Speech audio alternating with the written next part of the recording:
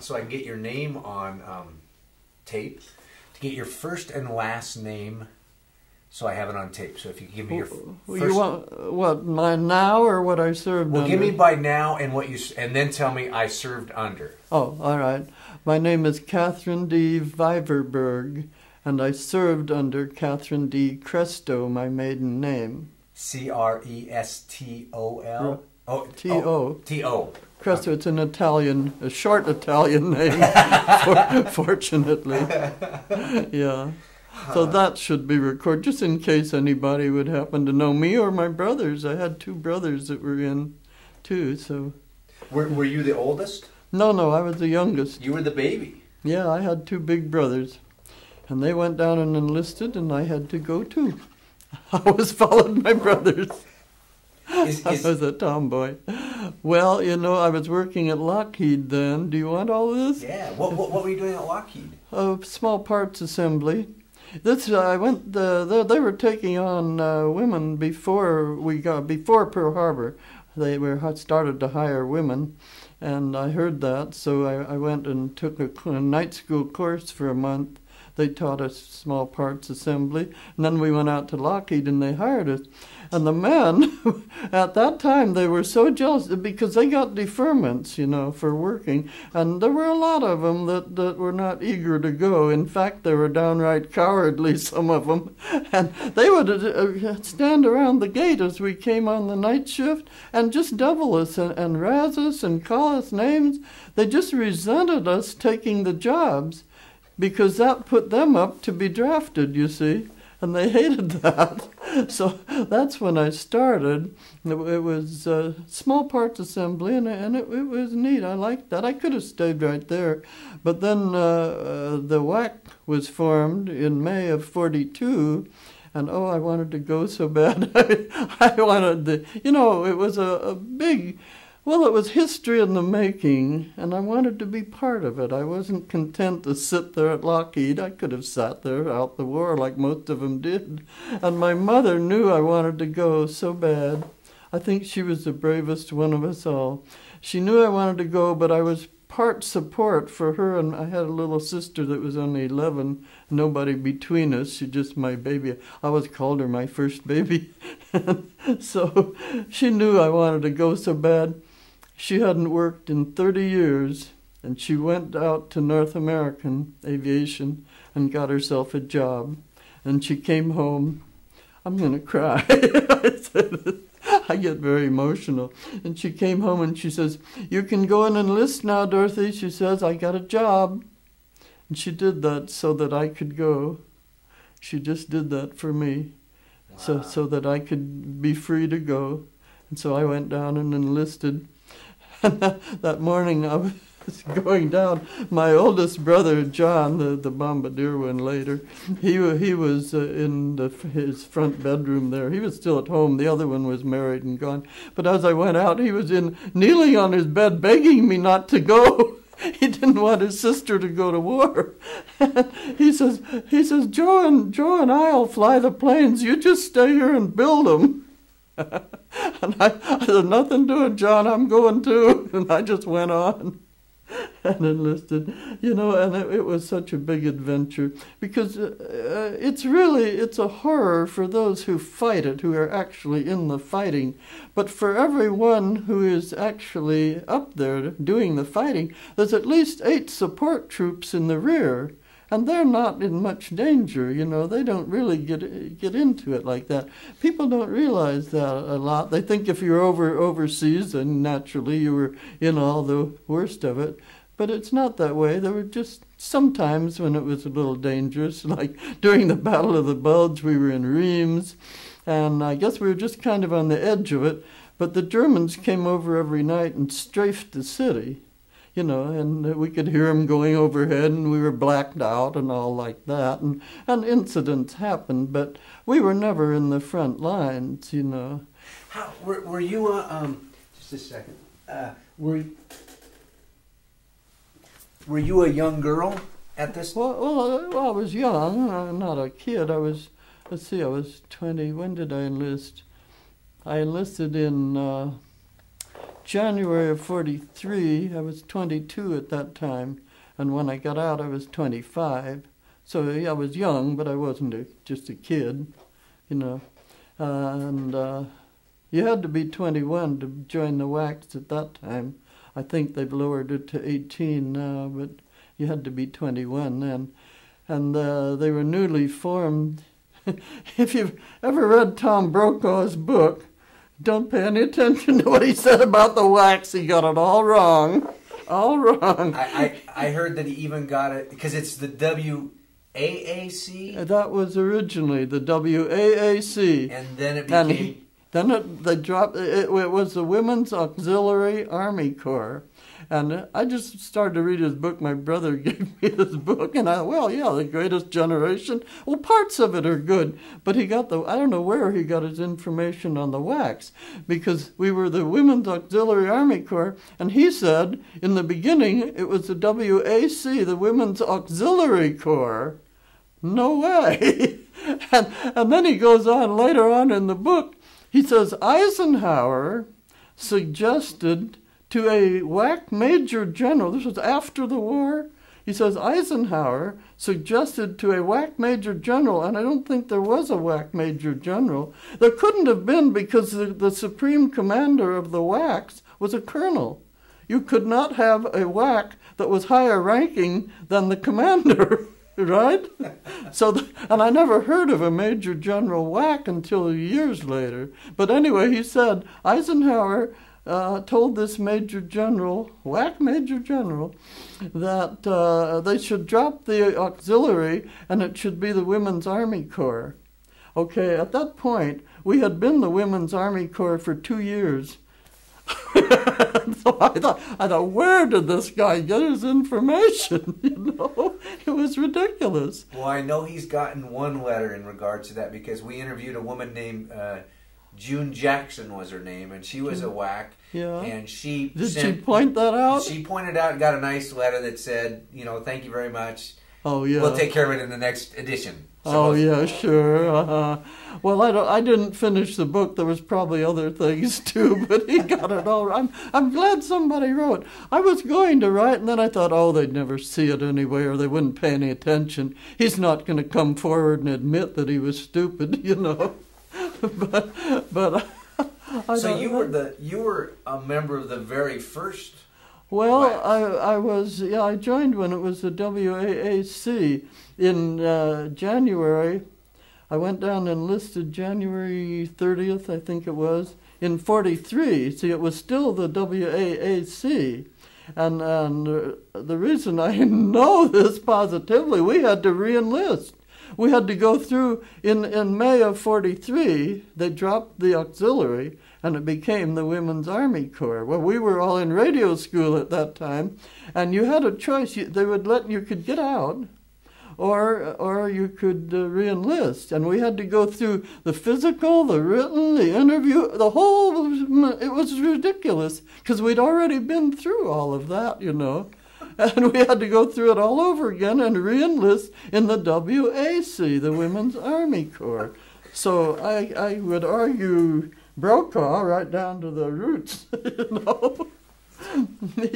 But then, so we re-enlisted, and this was in May of 43, when they changed it, and a little while after that, I forget the exact date, but we had to go through the whole thing again.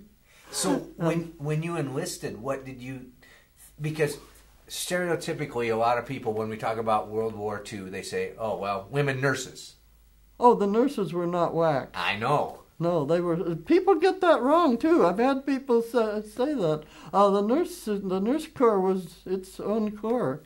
But, a lot of people think that that's all that women did in World War II. I know. So we need to straighten them out. Well, please straighten them out. I'm not doing this for myself. I want the WWII to get some recognition at last. Late though it is, they deserve it. Because, whenever, all through these years, it's been, 56, 7 years.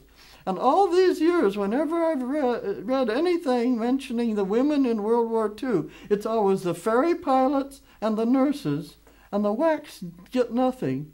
And I say, well, fine. They did their job. They were fine. I wouldn't take away from them. But we were there, too, and we were up a lot closer to the front. Well, the ferry pilots just flew the planes over. They didn't have anybody to fight with. Nobody was dropping bombs on them. The nurses, yes, they would be closer to the front even than we were. But they deserve their praise. But we do, too. So when you signed up, what choices, did you have choices? No, you didn't have, but I had 4 things I wanted. I wanted to go, I had basic training in Daytona Beach, Florida, because that sounded much better than Sioux Falls, South Dakota. I don't want to insult South Dakota, but Florida sounded like more fun. And that was the first WWII training center was in Sioux Falls, South Dakota. Then they opened a second one as it grew, in Florida. And so I wanted to have basic training in Florida. I'd never been down there, and it sounded good. And then I wanted radio. I don't know why I wanted radio. I was never interested in it before, and I can't remember, but I thought that would be a fun thing, I wanted to be a radio operator, and I wanted to go overseas. And what was the 4th thing? Forgot the 4th thing. There were 4 things. Anyway, I got them all. I just lucked out. I got everything I wanted. And I got through radio school, and I had a letter in that batch that he's got there that my brother wrote me from, he flew the hump, he's one of the now legendary hump pilots. That was the toughest route in the world for the planes of that day, and they lost over 900 planes and crews on that route during the war. It was from India to China, a supply route, you remember that? And he got a letter from him, and he was teasing me. He said we were in a ground station, and you had contact with the pilots. You'd give them weather reports and things like that. And he said, you get a lot of cussing for the ground stations. He was teasing me, and he says, but once in a while somebody says something nice, so don't feel bad. So how long did you train? 1 month in basic training, and then we went to our, schools, whatever school you were going to, if you went.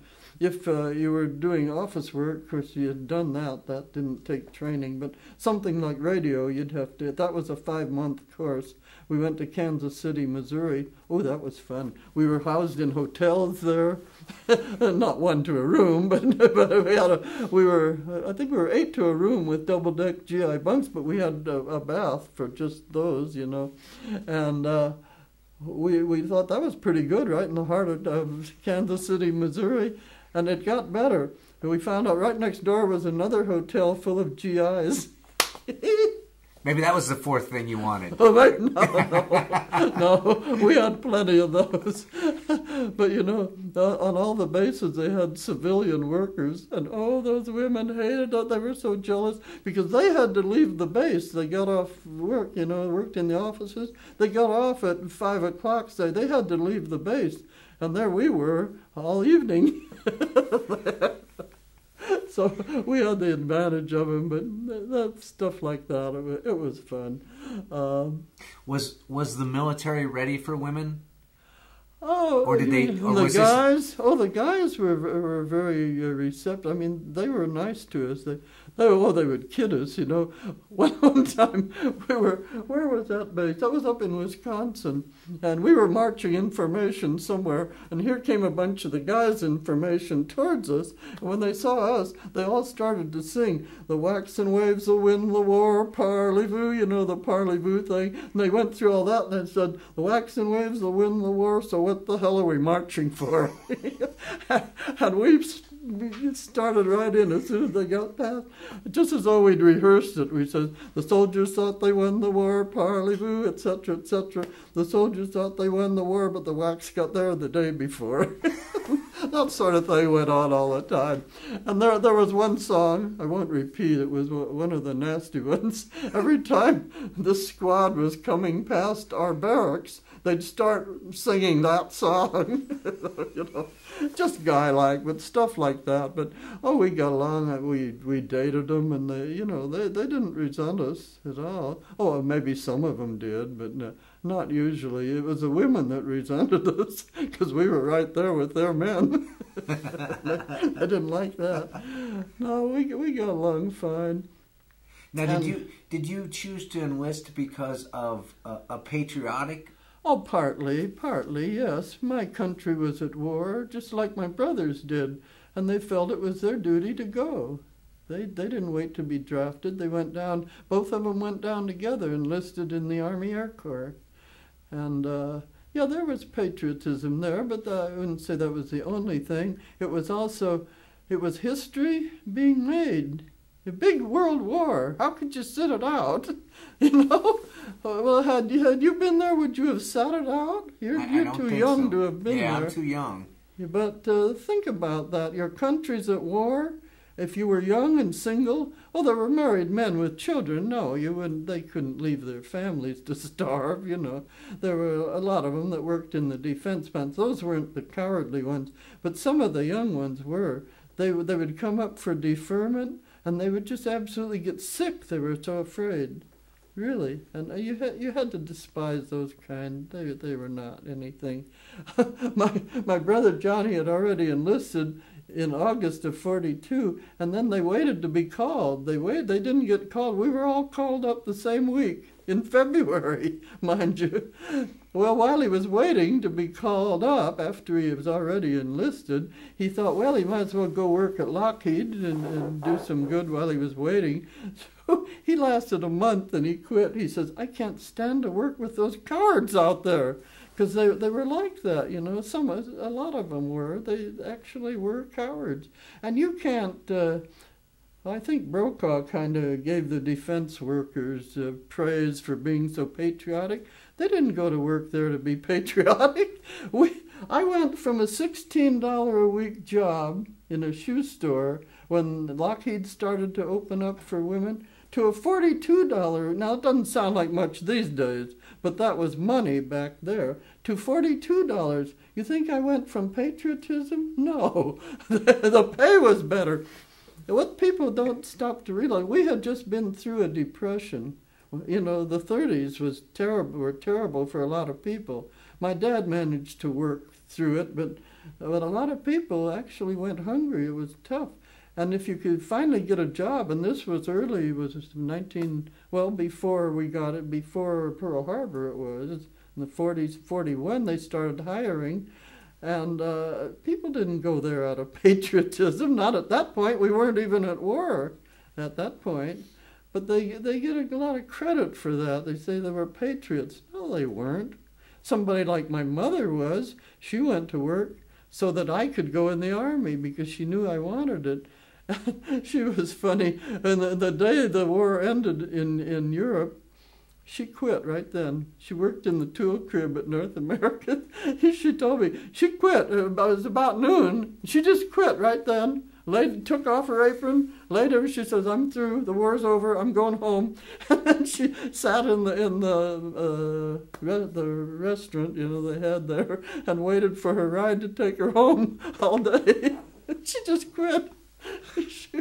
She was quite a character, but she was so dear. She did all that just so I could go. Now she was the best patriot of us all, I guess. But the boys went down and enlisted. The youngest one was married already, but he didn't have any children, so he figured he should go too. And he stayed in, or he got in again after when they formed the Air Force. You know, it was the Army Air Corps during the war. And then in, I think, 47, they activated the U.S. Air Force. Well, he was getting out. He got back from the hump in 46. And he had to get out then, so he waited a year till they activated the Air Force. Then he applied for he was a pilot. Then he applied for a commission and got it. And so then he served 30 years. Wow. And he flew B-52s when they were new. He ultimately commanded a B-52 squadron, and he came out a bird colonel. That was pretty good for a kid with a high school education. Nowadays, you have to have college. That was the interesting thing about the war, was the fact that a lot of people that might not have had even a high school education. Yeah. I mean, some of them went in. Yeah, you could. They didn't have. Later, they raised it. Now you have to have a college degree to be an officer. Now you do, but at that time, and he barely got through high school. No, he wasn't dumb. He was just one of these kids that fooled around. He was always pulling little gags in school, and he would just study enough to pass. He never failed, of course, but he'd make like C's or even a D once in a while. He just didn't care. He wasn't a student. But boy, when he got to fly, that was the dream of his life. You know, in the 20s, when we were growing up in the 20s, planes were just new. And where we lived on the outskirts of Los Angeles was all open fields clear across. And there were 6 little airports in a row over there, these little tiny planes. If you've seen pictures of the early planes, and that's what they flew. And oh, he was always dragging us over to us kids over to the airport, and he'd see a plane fly. I can still see him. He was about 9 years old, standing in the backyard and just watching a plane go over with his dreams in his eyes. And he says, someday I'm going to be an aviator. It was his dream. And then when they went down to enlist, by that time they were sorting them out. At first they trained them all as pilots, and then if they didn't have what it took to be a pilot, they used to say a pilot is born, you can make a navigator or bombardier. Well, you know, a pilot has to have, the reaction time and all kinds of things that you can't teach them. They have to be born with it. So they both went down. John wanted to fly too, the older one, but somehow he didn't have what it took. They made him a bombardier. They sorted him out at that time. Well, they found out it was a waste to train them all as pilots and then take the ones that didn't make it and train them again as bombardiers and navigators. So they got smart after a while, and they sorted them out first. I don't know what tests they took, but whatever. But Joe made it for pilot, and I thought if one of them had to not make it, it was John that shouldn't have, because it wasn't his dream. So Joe was the Joe was the one. He was the dreamer, the one that he really was the dreamer to, that had to fly, and then he did. He spent 30 years in the Air Force, and retired a bird colonel. Now you ended up being a radio operator, is that right? Yeah, in a ground station. Except for the one time in Florida that I was telling him about when we got to fly. Well, it was a B-17 transition base, they called it, and girls did not fly in those days. And nowadays they would. They'd do everything the boys do. But in those days we were treated like ladies. We really were. We got the best quarters. And when we sailed on the Queen Elizabeth, we got the best quarters in first class. Well, not, many of us in a cabin, but the guys were sleeping downstairs on the decks, as it was a troop ship then. But in Florida that time, Hendricks Field was at Sebring, Florida, right in about the center of Florida. It was a B-17 base where they trained pilots to fly the big bombers. So every time they went on a training flight, they had to have a full crew. They had to have a radio operator. And the only radio operators on the base were all girls. So we got to fly, and we were told it was the only base in the States where the girls got to fly. So you see, I got the breaks all along. I remember flying over Miami one time as a crew member of a B-17, mind you, and that was a big thing. And I just remember the lights of Miami all spread out underneath. It was a magnificent sight, just was. I just got that kind of a break all the way. And then when I got to England, we arrived at the 8th Air Force replacement depot in Stone, England, on orders that were 9 months old, and all the jobs had been filled. And that poor captain, the whack captain, had 500 whacks with no jobs on her hands, and she was going crazy. I felt sorry for that poor woman. She had to hunt all over England for all the bases, and she started sending us out one or two at a time wherever she could find an opening. And my secondary classification was clerk typist, which I hated, office work. Oh, that was, she finally sent me out all by myself. But again, I lucked out. I got to this headquarters of the 9th Bombardment Division, 9th Air Force. It was up by Colchester. And when I got there, the guy that interviewed me, the officer that was interviewing me, he said, well, I see you're a radio operator. He says, wouldn't you rather be doing that? Oh, yeah, I almost hugged him. Oh, yes, sir, I certainly would. So he put me back in radio. I just got that kind of luck all the way.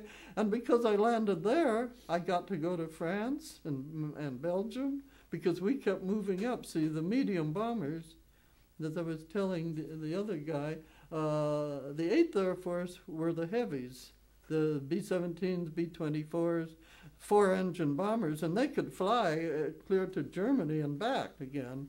But we had what were they, B-25s and something else, the twin engine, and they didn't have the distance.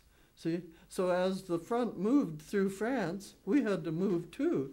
So we went to France, and we landed on Omaha Beach, the most famous beach in the world, but not on D-Day, of course. We were in September.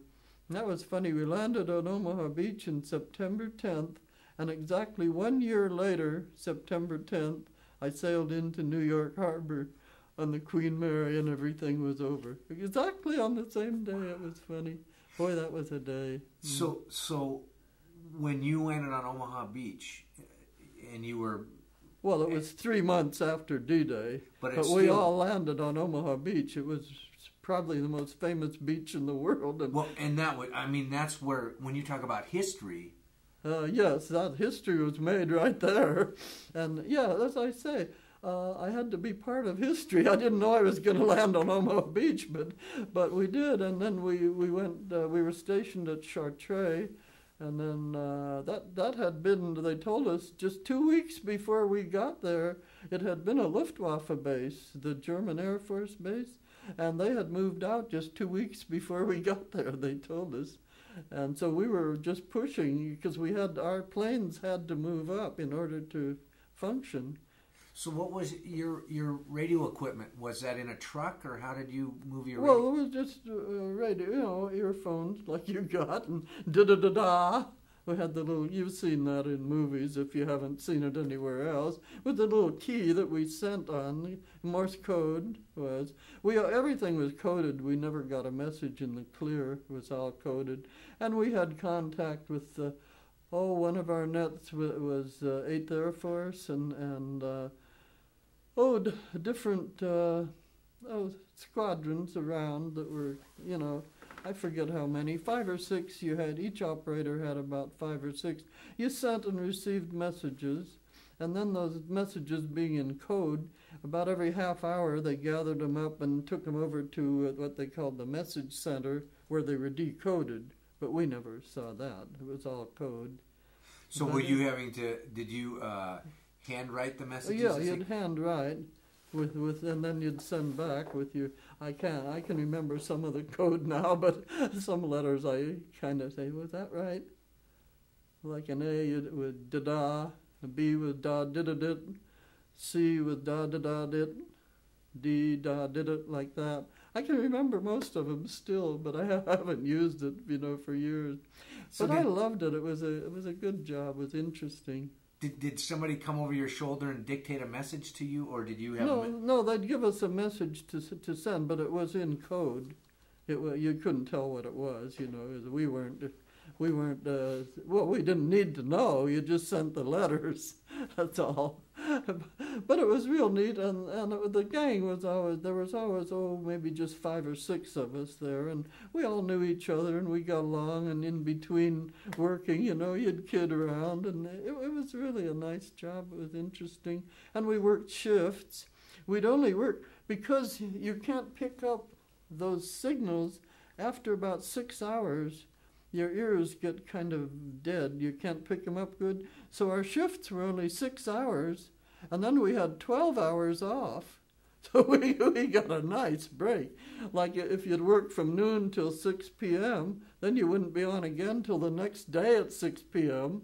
you'd work from 6 to midnight, then you wouldn't be on till the next midnight. So we had a lot of time to play and see the sights and have fun. It was a really good job. And it was a nice bunch to work with always, you know. And then, it got a little hairy sometimes when we were in Reims. It was during the Battle of the Bulge. And our radio room was outside the main gate. It was in a building just outside.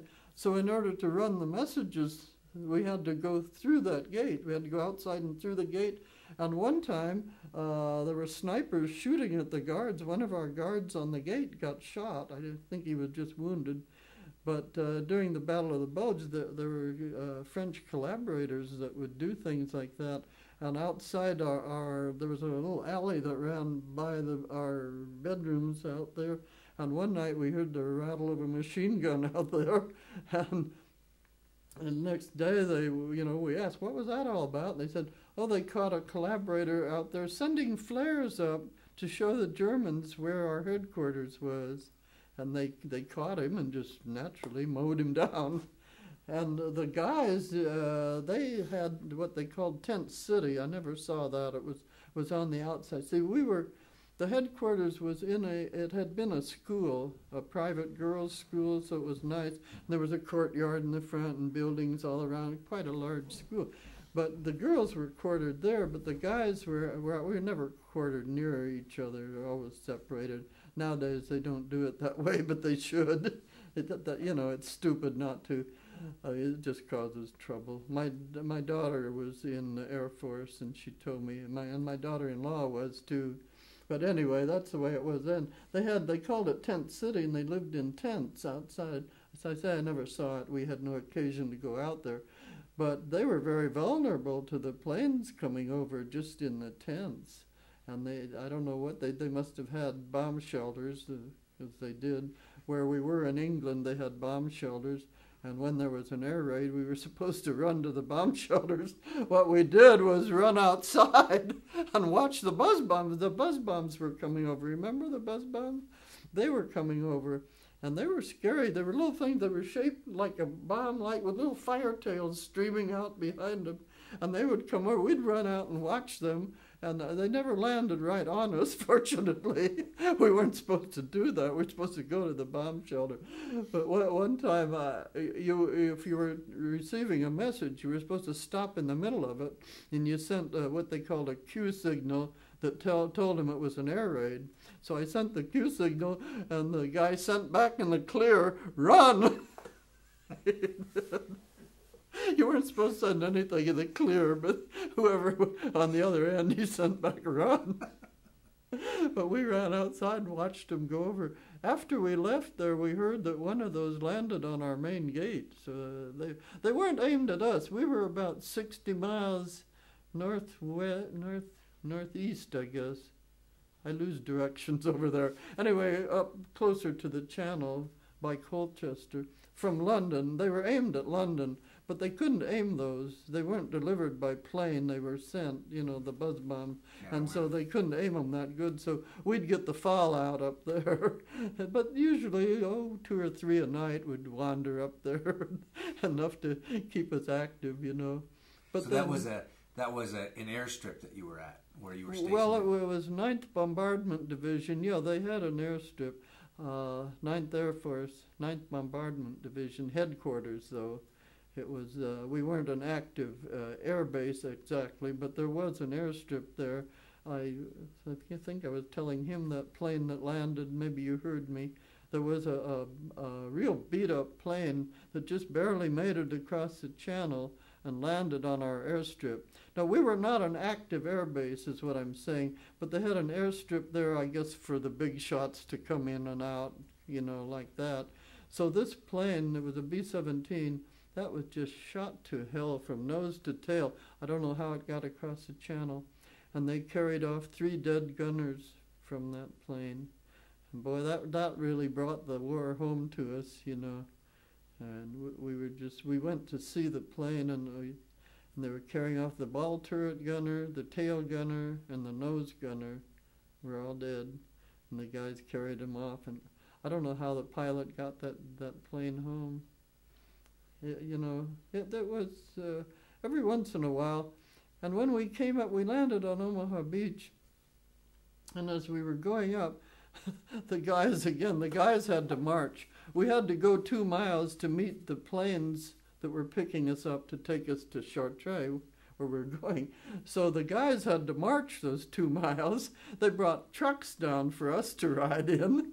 That's the way they treated us. Nowadays, they'd have the girls marching too, and I don't go for that.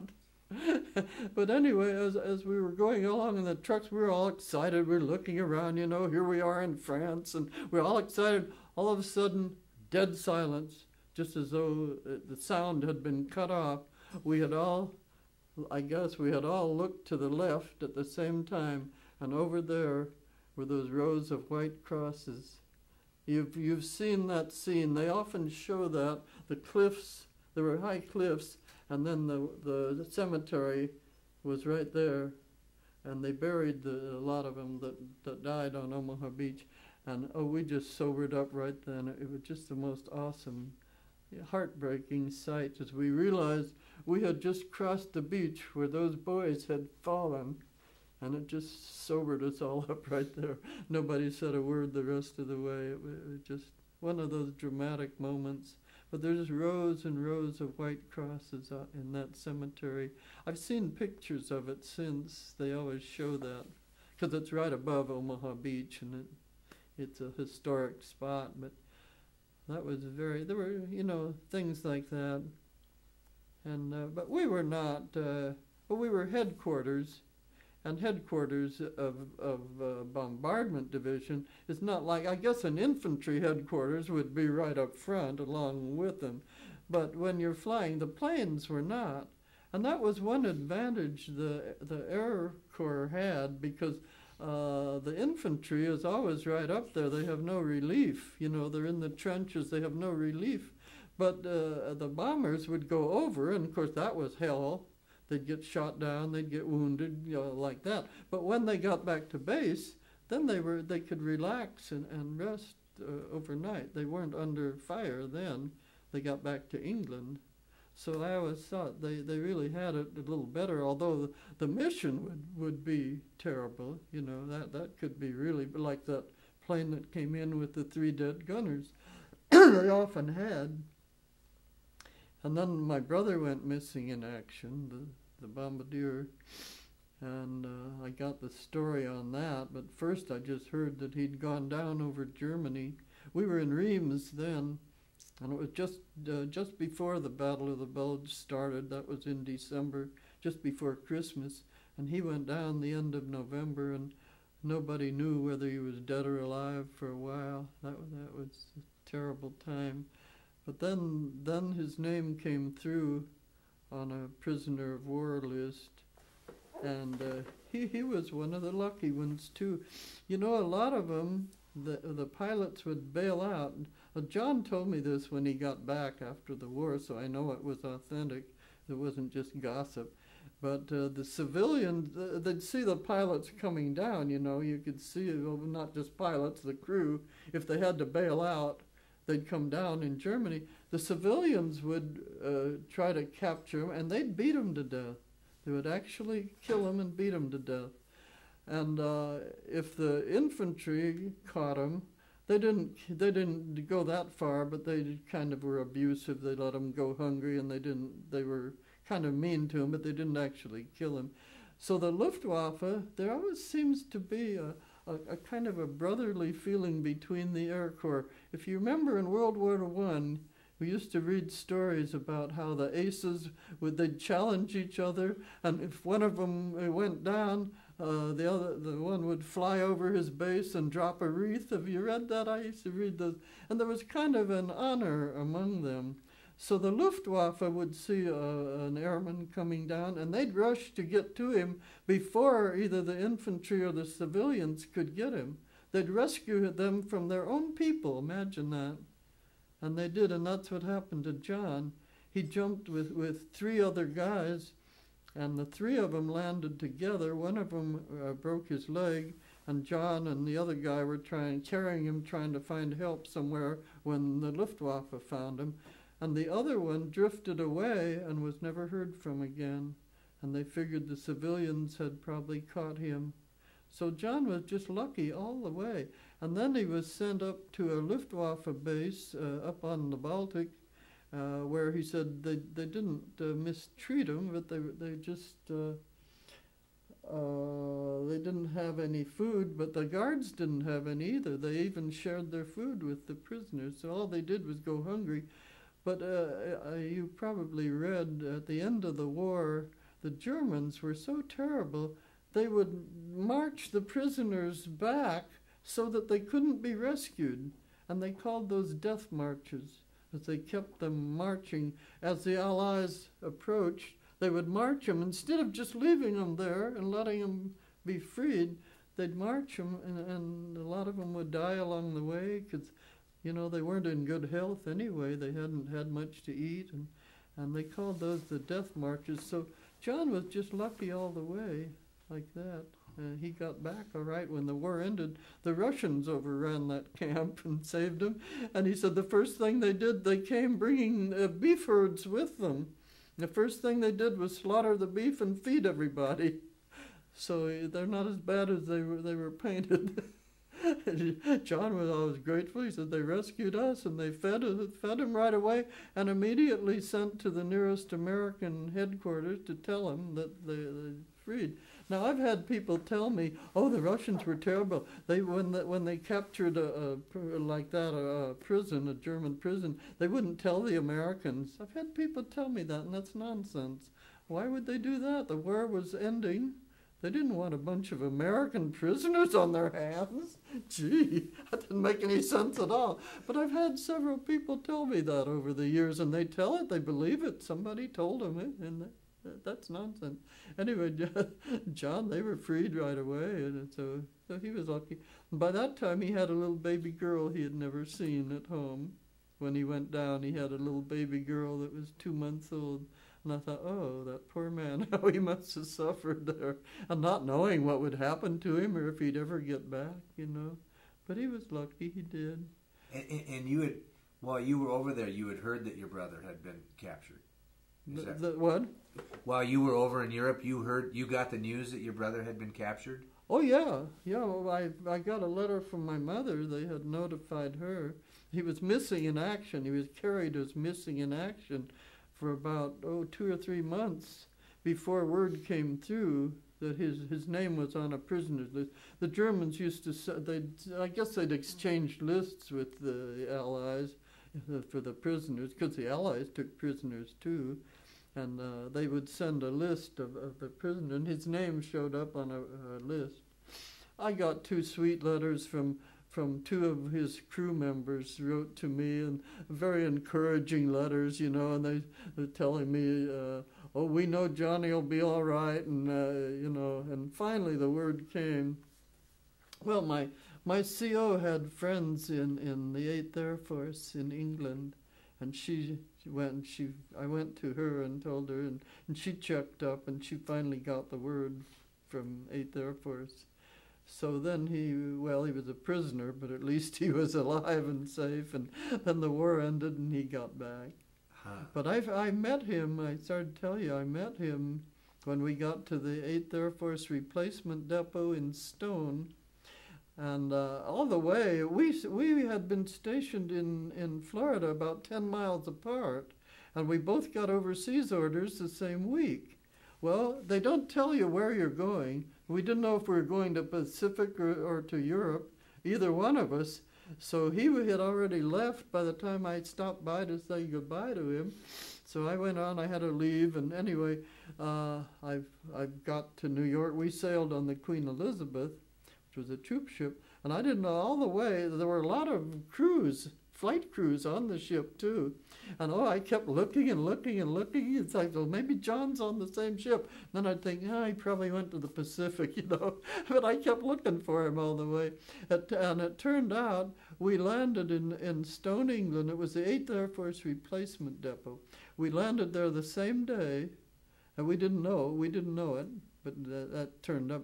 He had gone, they had sent him up to, I think it was Newfoundland or Labrador, somewhere like that, and they had been weathered in for 2 weeks, and then they flew over. So we arrived at the same time, not knowing it, and I'm still looking for him because I know there's crews all over. And one day we were marching back from a gas drill we'd been to, and here came John down the sidewalk. And for the life of me, I could not march past him. I leaped out in front of him. I happened to be on that side of the ranks, and I just leaped out in front of him, and I said, "John!" And he stood there. He couldn't even get my name out. He was walking with another guy. And then I didn't dare stay. I was out of formation. You don't do that. I thought, oh boy, I'm going to catch hell when I get back. But I couldn't have passed him by. So we made a date to meet that night. And I got back to my barracks, and I had to go in to see the captain, of course, right away. And she was ready to bawl the devil out of me. But I said, "Oh, ma'am, that was my very own brother, and I just couldn't go past." And she calmed down then. She just said, "Well, don't do it again." But she didn't punish me. She let me go. And they were all looking for, all the girls were thrilled as they were looking for brothers, even husbands, fiancés, everybody. And I was the first one that found one, so they were all excited about it. Wow. And that night, this was funny. You were not allowed at that time, I don't know what the rule is now, enlisted women could not fraternize with officers. You just didn't. Well, they did, but they weren't supposed to. I never did. I never met one. I wanted to. But anyway, so John and I were standing there, of course in uniform, We were just standing outside a building talking that evening. And, being a bombardier, he was a second lieutenant just, but he was an officer. And this major comes by. He sees us standing there. And he came stalking up to us, mad. He was just mad. And of course, they ignore the lesser rank. They'll speak, if you're in a group, they'll speak to the highest rank and ignore the rest. So he was talking to John, and he starts bawling the devil out of him for being, he says, you know better, you don't belong with an enlisted one. He's going on. John's standing there rigid at attention, and the major, and he just lets him rant on, and he couldn't interrupt him, And finally the guy stops for breath, and John says, "Sir, this is my sister." And that major he turned beat red, and he was so embarrassed. He said, "Sorry," and spun on his heel and stalked off. And we stood there waiting till he got out of earshot, and we broke out down laughing. It was funny. That poor major. Well, he shouldn't have just assumed, He should have found out who we were. But you don't expect to see a brother and sister in the middle of a war like that. But that was funny. There were a lot of incidents like that, but it was a big adventure, It was a war as hell. People suffer through it, and I've read all the stories too. But what I was saying is, if you're in the support troops, you're behind the lines. You're not in that kind of hell. And I think it's the infantry that gets the worst of it. Those and the tank corps and all those. I always thought tanks were awful. You're just trapped in that tank. And that's not protection if it gets a direct hit. You might think, well, there's good protection around you, but no, you're trapped in it.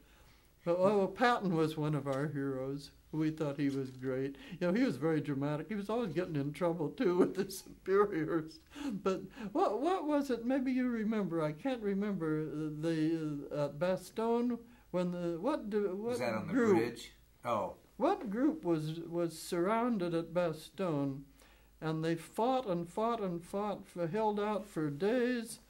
You remember that? And they called them the Battling Bastards of Bastogne. I'm trying, because a gentleman just told me this story yesterday about it, and yeah. Patton rescued him. 101st. 101st. Oh, the 101st Airborne. Good girl. I didn't know you were over there. Oh, Michael. If I'd known you were there, I'd be more self-conscious. We're not here. That's my daughter and my bonus son. Yeah, I couldn't think who was there. It was the 101st, and they were trapped there, and they just fought like the devil. And Patton came clear across France with his tanks and finally relieved the siege. Yeah, I just thought of that. I just remembered that what they called them. And, no, we visited later on. We visited the 82nd Airborne, and that was funny. They had a dance for us. They were back on a what they call an R&R, rest and relaxation. They were back. They had made by that time, I think it was 5 jumps.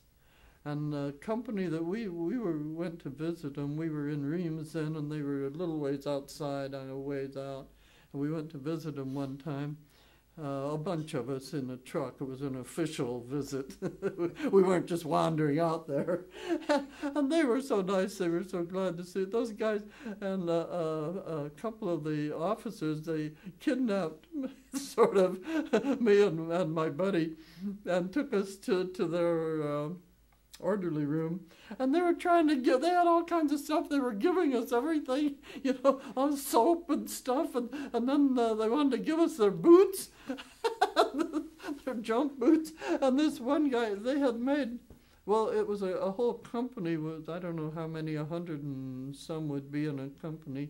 It was 122 in our company, but I don't know what there was. But there were only 3 left of the original company. After they had made, I think it was 5 jumps, only 3 of them left. They had terrible casualties in the paratroopers. And just those 3, and all the young guys, it was things like that really brought the war home to you.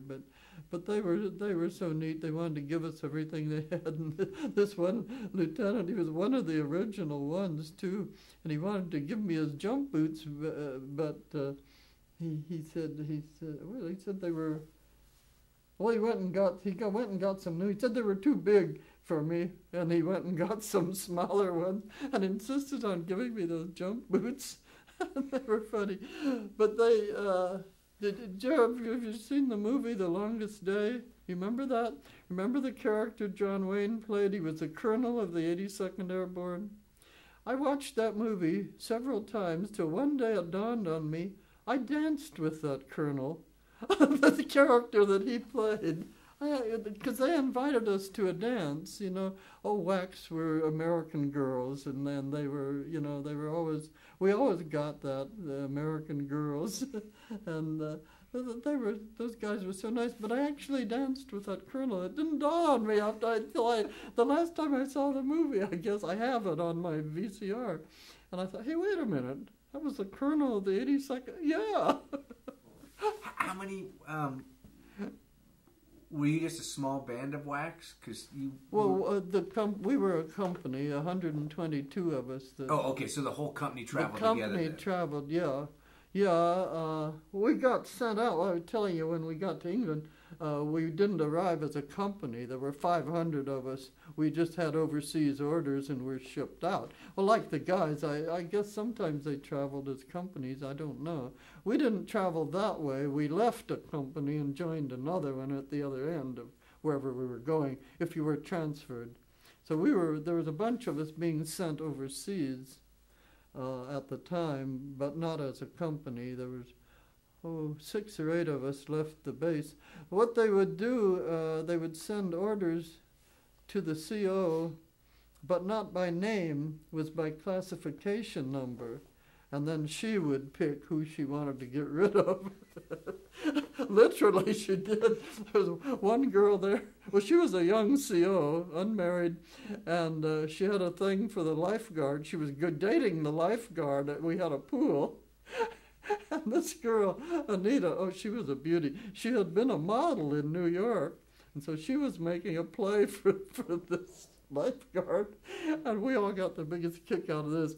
Anita I forget what she was a driver, and she was on leave back in New York when these orders came through. well, they wanted 2 drivers and I think it was 4 radio operators and like that, but not by name. It was just by, and darned if that captain didn't send for Anita all the way from New York. She saw her chance to ship her out. We got the biggest kick out of that. She couldn't stand the competition. So I don't know how heavy that was, but Anita was making eyes at him, you know, and she was really a beautiful girl. She had, I don't know, whatever possessed her to go and join the WWII. She was a New York model. So what other types of jobs did the WWII have? Because you talked about radio operator. Well, we're radio operator, teletype operators, any jobs like that, all kinds of office work. I don't think we had any weather forecasters in those days. They have later. I know a girl that was a weather forecaster in later years. But, well, just regular, often drivers. Sometimes they could drive trucks, and sometimes they just would drive. Officers always had their own driver, high ranking, you know, like that. And, any kind of an office job. Now, did they give you a special uniform, or did you get just the regular? No. Well, we wore just the WWII uniform. You didn't have a special. You mean for the job that you did? Well, men versus women. Oh, so they did have a WWII uniform. Oh, yes. And haven't you ever seen pictures of WWIIs? I may have, but what was the? Well, we wore skirts. You didn't wear pants in those days. Skirts and a jacket and shirts and tie. And, clodhopper shoes. We hated those shoes. Brown Oxfords, just about as ugly as you could imagine. Finally, when we were overseas, it was about the last year of the war, they allowed us for dress wear, we could wear a high heel, just a plain brown pump, but that was so much nicer than those. And they issued dresses at the for not for formal wear. If you were on duty, you couldn't wear them, but they were sort of a grayish beige, but they weren't too bad. The color wasn't too good, but they fit pretty well if you had any kind of a figure, you know. So you're and then my sister-in-law sent me a pair of high heels to wear with that. So boy, I felt all dressed up by that time. But ordinarily, no, it was just uniforms. And then we had fatigues like the guys have, you know, the mottled green, and you've seen those. We had those. They were pants. Oh, so some of the time you were traipsing across Europe, you at least got to wear pants rather than having to wear a skirt. No, we didn't wear the fatigues off base. That was only if you were doing some work job. If you couldn't wear them around casually. Like going to the NCO club in the evening. No, you'd have to be in your garment, your dress, until they issued those dresses, and then you could wear those if you were on a date, like. But mostly, no, the fatigues were just if you were on a work detail. You couldn't just run around in them. But, those, we thought those WWII uniforms were pretty ugly. But when we got overseas, do you remember what they called the Eisenhower jacket? He wore a short jacket. Well, anyway, it was known as the Eisenhower jacket. They issued those to the WWIIs overseas. And we were very proud of those. The ones back home didn't get them. Just us. Well, there was almost a riot when we came home to be discharged. We were going home. We sewed everything on everything we had on those jackets, you know, all our patches and everything from overseas. And when we got to our base, they'd send you to the nearest. They had about 6 bases around the country where they'd send you to be discharged. So I went to Camp Beale in California. It was up by Sacramento. And we got there, and damned if they didn't take those uniforms away from us. And they wanted to issue us, it was September, and they issued us what they called suntans, the light colored, and the winter garments were OD, with the dark color. And that's what those were, the Eisenhower jackets, and we were so proud of those. They took them away from us, and they almost caused a riot there. That poor captain had never been overseas. She didn't know what the score was. And she says, well, it might make you feel better if you know what they're going to do with them. He says, what are they going to do with them? Oh, they're going to send them back to the poor French girls. Oh, we like to lynched her. But you can't fight the army. Some of the girls tried it. I don't know how they made out. I just wanted out, so I thought, well, okay. But I was so burned up about that. We had to go home in these brand new suntans. It meant nothing to us, So you didn't get them back? No, we didn't get them back. They sent them over to the French girls.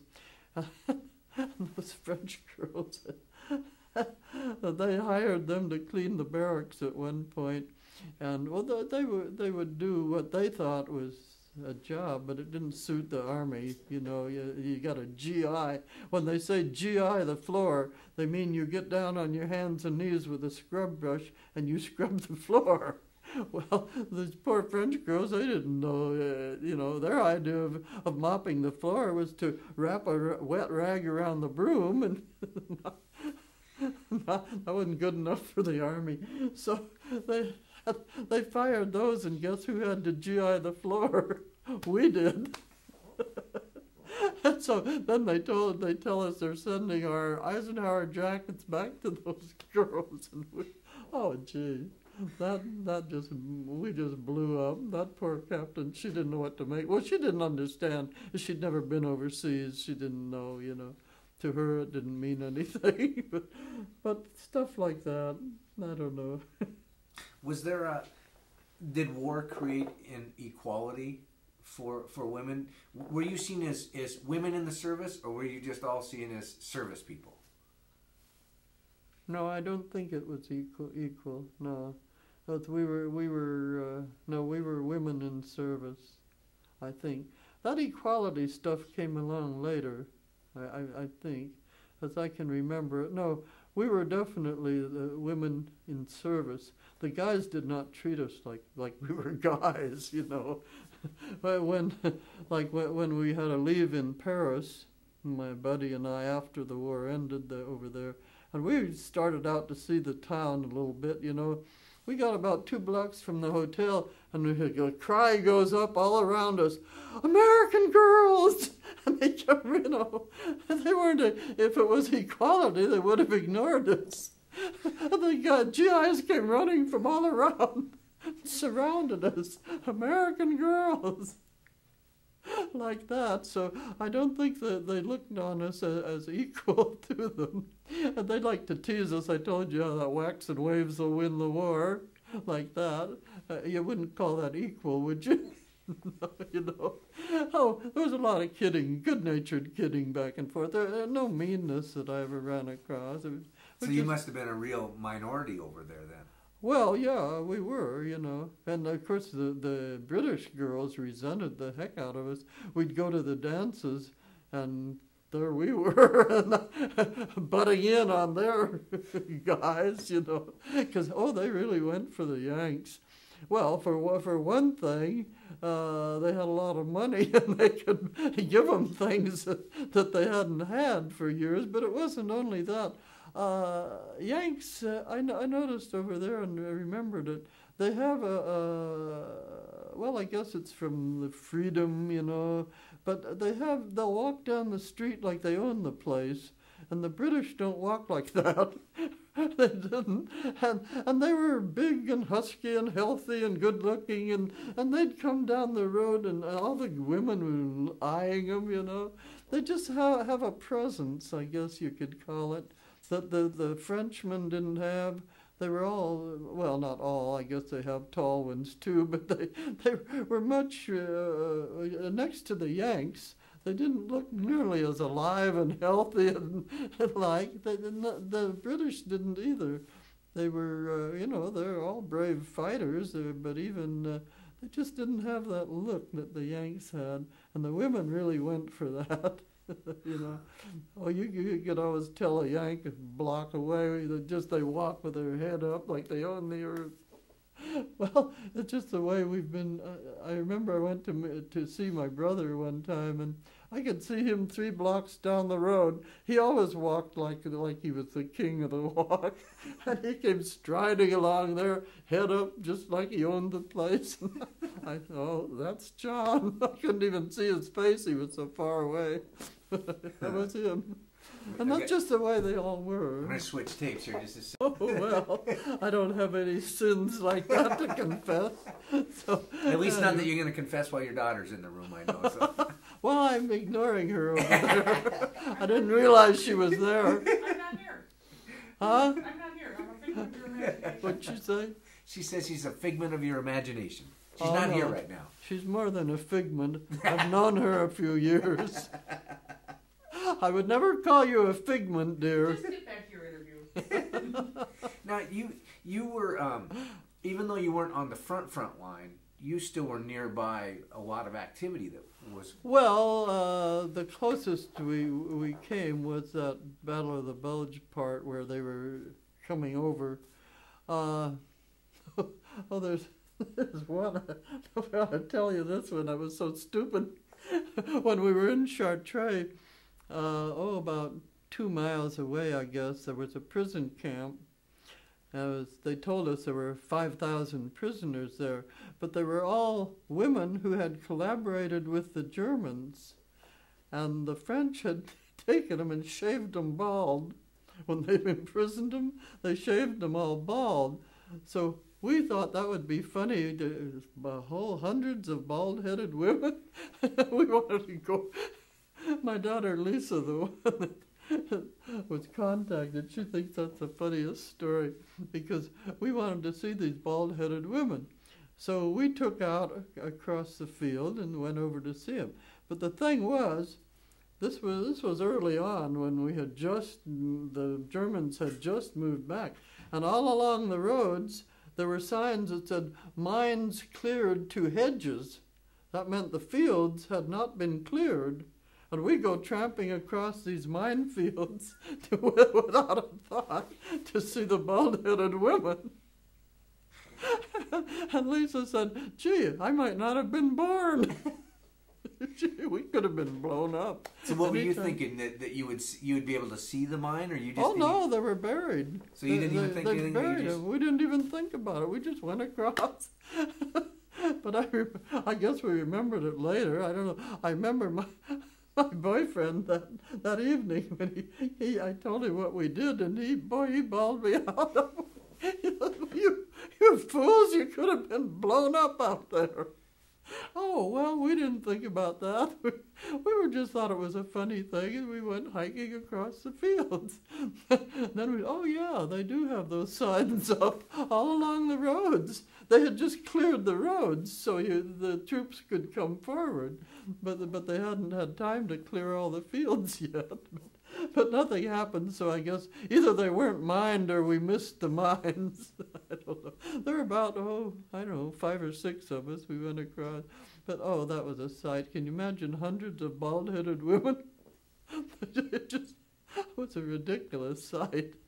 But the French were very, very mad at them, you know. They had collaborated with the German officers and been mistresses of them and like that, So I guess they did. We didn't have much sympathy for them because we figured they were traitors to their country, you know. So we just thought it was funny.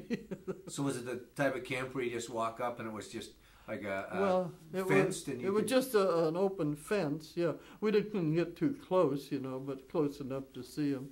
It was just a high fence with barbed wire along the top. They had a riot there while we were stationed there. And we were not allowed to go into town. We were a little ways out of town. We used to be able to go into town to go shopping and but we couldn't go in without an armed escort when they had the riot there. And that was well, I guess we weren't very nice to the guys. They were not fighting men. They were support troops like we were. But of course, when they went through basic, they had been taught to shoot and all that, and they had been issued rifles, but they were not really fighting soldiers. The guy I dated was a weather observer. You know, in an office, he was not a frontline fighter. So we were kidding about that. We said, geez, they should just give us the guns. We could take care of ourselves just as well. I don't know if they had ever had to shoot anybody, if they could have done it even, but they weren't, they weren't sissies or cowards or anything, but they were just not trained soldiers. They weren't fighting men. They hadn't been trained. You have to train for that, whatever you're doing, Now, you mentioned going into town to go shopping. Yeah. Shopping, clothes shopping? What are you shopping for? Oh, whatever you wanted. Well, don't ask me. None of us could really speak French, And we went in, we thought we'd like to have some bouillon cubes, And that's the way Americans say it, bouillon, right? Okay, so we go around these stores looking for bouillon cubes, and well, no, I don't think, no compris, I don't understand, And finally we came to one store and asked for bouillon cubes, and the guy says, he thinks a minute and he says, "Ah, oui, bouillon." We couldn't even pronounce it. He caught on to what we were trying to say. So the city was operating back to... Oh, yeah, by that time, the Germans had been moved back, By the time we got to Chartres, there's a beautiful cathedral there. It's one of the cathedral towns. France is noted for its gorgeous cathedral, and they are just beautiful. We went and visited that one. Then when we went to Reims, that has another beautiful cathedral. That one was closer to the front. It was all sandbagged when we were there, and you couldn't go inside. But the Chartres one had been opened, and we did go inside to see that. Oh, it was magnificent, just beautiful. And later, after the war, I went on to Paris on a 3-day pass, and we only had 3 days, so we thought, well, we might as well go on a tour to see the high spots, So we came to the Notre Dame, which is a very famous cathedral, and I thought, I want to see this beautiful thing. As we stepped through the door, that magnificent pipe organ started to play, and I was just spellbound. I just stopped dead in my tracks. I couldn't move. It sounded just like music from heaven.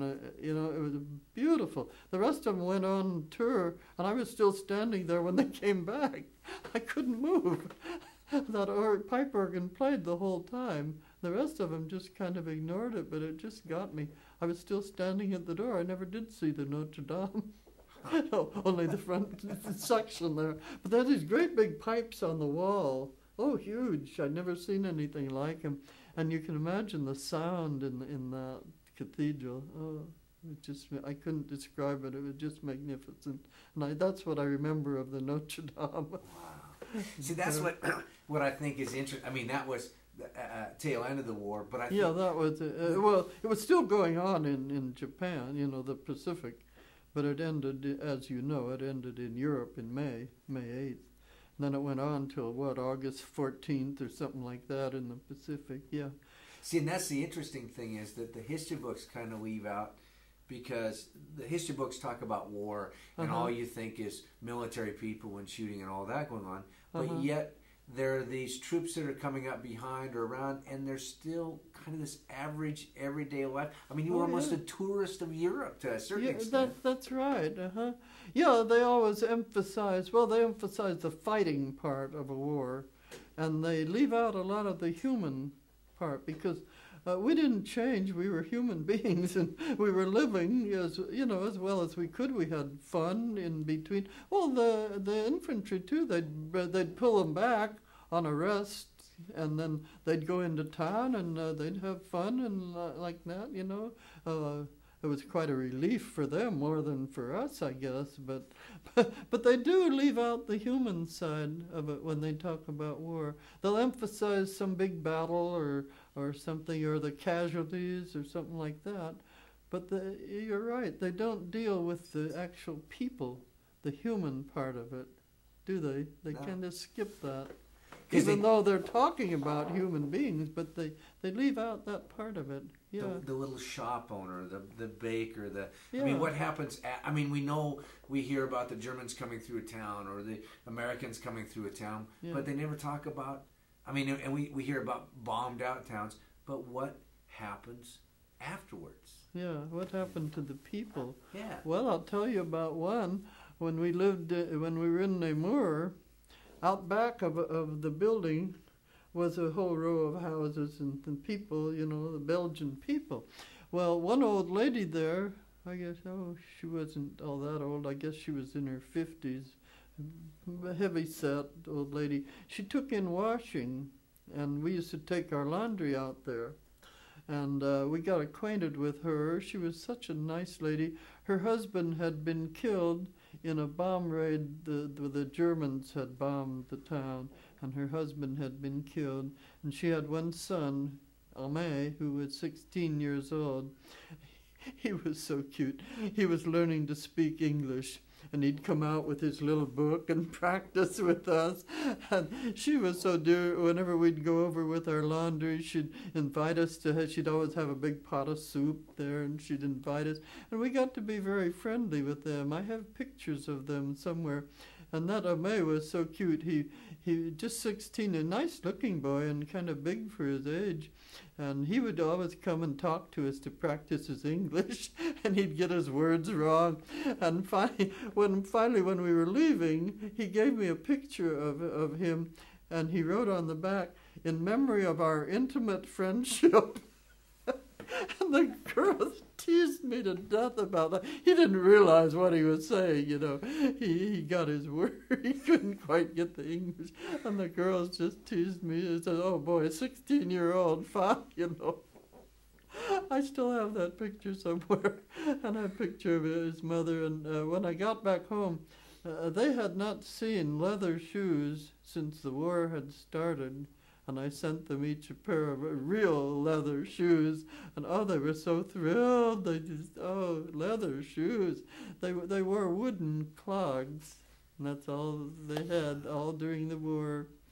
So they were very friendly people. The Belgian people were more friendly than the French ones were, I think. They really seemed to appreciate us more.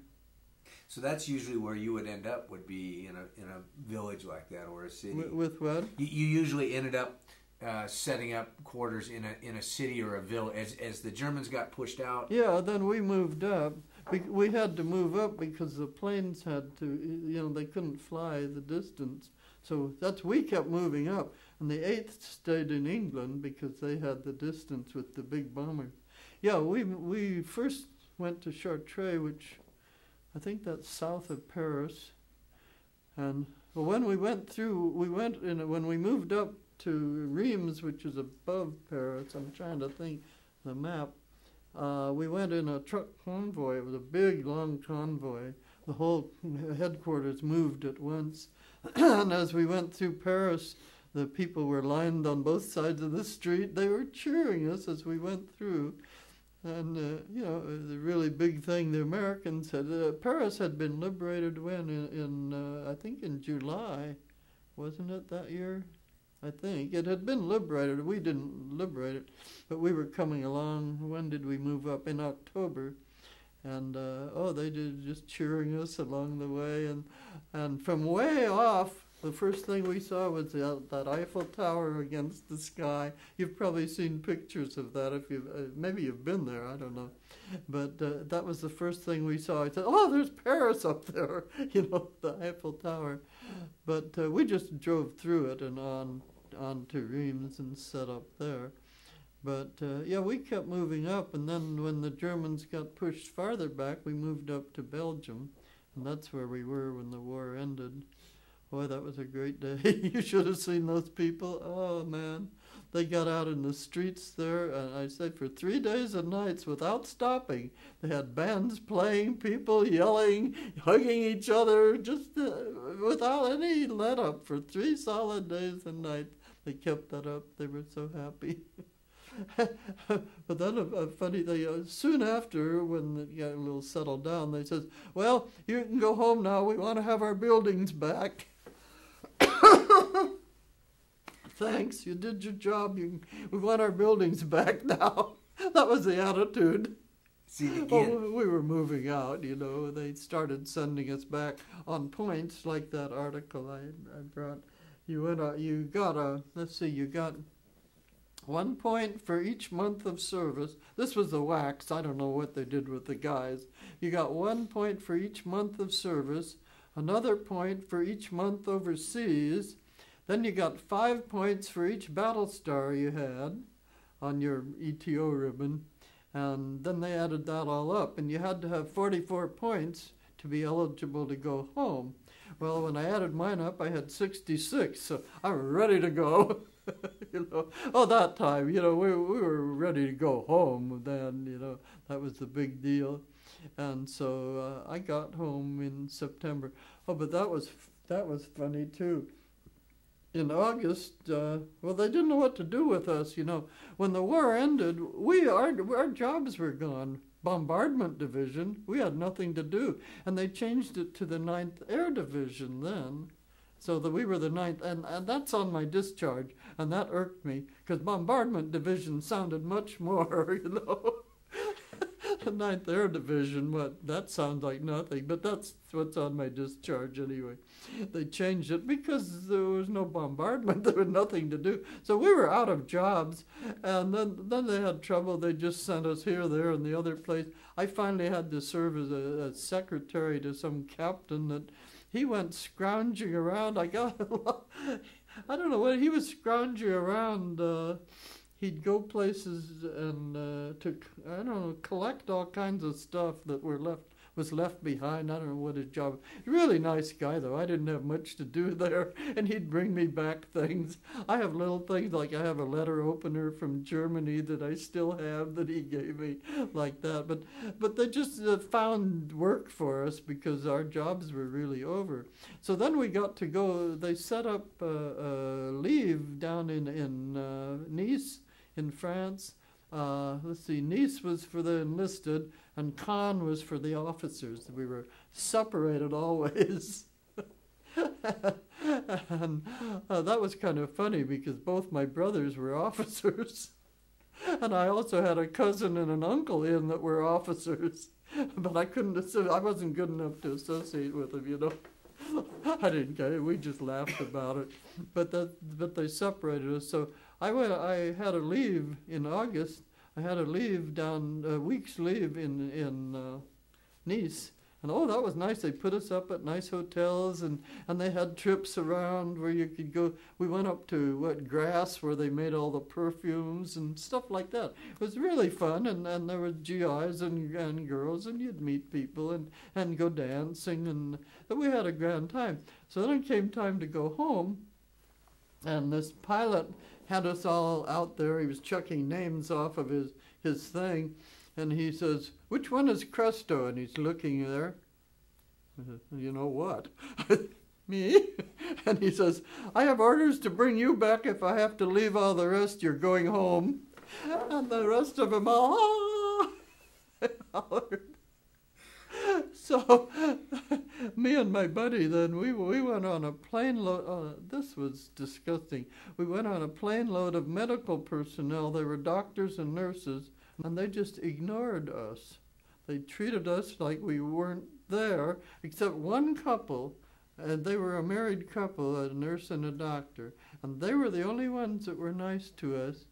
And I thought, why do medical people, we didn't care, but I thought, why would medical people take that attitude? But they did. And then, when we had to come down, there was something wrong with the plane. We had to come down at Lyon and stay overnight. So they had to put us up in the hotel with the officers. We were just kind of getting a kick out of it, you know. But they were very actually nasty. They wouldn't have anything to do with it. They wouldn't even speak to us, except that one couple. And we went down, this was really bad. We went down that night for dinner to the cafe that they had, the restaurant downstairs. And we were stopped at the door and told we couldn't eat with the officers. And they led us back to the kitchen. We had to sit in the kitchen and have our dinner, and we're not allowed to eat with the officers. Now, wasn't that ridiculous? I thought that was, and then the next day when we were all down in the lobby waiting to leave for the plane, that nice couple came up to us, and they said, "Where were you? We looked for you at dinner. We saved places for you." And they were so nice. And we told them, well, they wouldn't let us eat in there, and they just looked at each. Oh, they were just. You could see they just looked at each other and shook their. Well, that was pretty raw, we thought, but that's the way they were. You were not to associate with the officers. You just weren't good enough. And that's ridiculous. Everybody fought in the same war, though. Yeah, we fought the same war, and those officers couldn't function without us enlisted underneath them doing the job. It was ridiculous, but it was the attitude at the time. I don't know what exists now. Maybe it's different. I don't know. I doubt it. I doubt it. Now, you talked a lot about a buddy that did you a woman friend that worked with you all along? Did you stay with the same group? When I went up, I didn't in basic training. We were all new. I didn't have a buddy there. Well, I had one little girl that I kind of liked. She was from Texas. You get acquainted with the people, But she got out. They let you get out if you really wanted to go home. If you couldn't take it. And she got homesick for Texas, and she went back to Texas. And I said, oh, she was in the hospital. They'd send them to the hospital for a few days to check them out. And there were 3 or 4 of them there with her that were going home. So the night before she was to leave, I went over to see her. I snuck out of the barracks to go to see her. I was always doing stuff like that. It was a Friday night, and you're supposed to stay home and GI the barracks on Friday for the Saturday morning inspection. And you couldn't go out. You had to wear what they called Class A uniform with your tie and everything. So I put on my Class A uniform, you're laughing, and I snuck out the back door.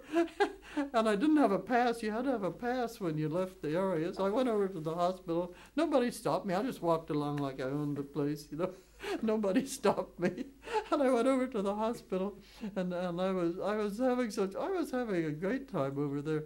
And I was kidding with the girls, and one of them said, "Gee, you make it sound like such fun. I wish I wasn't getting out."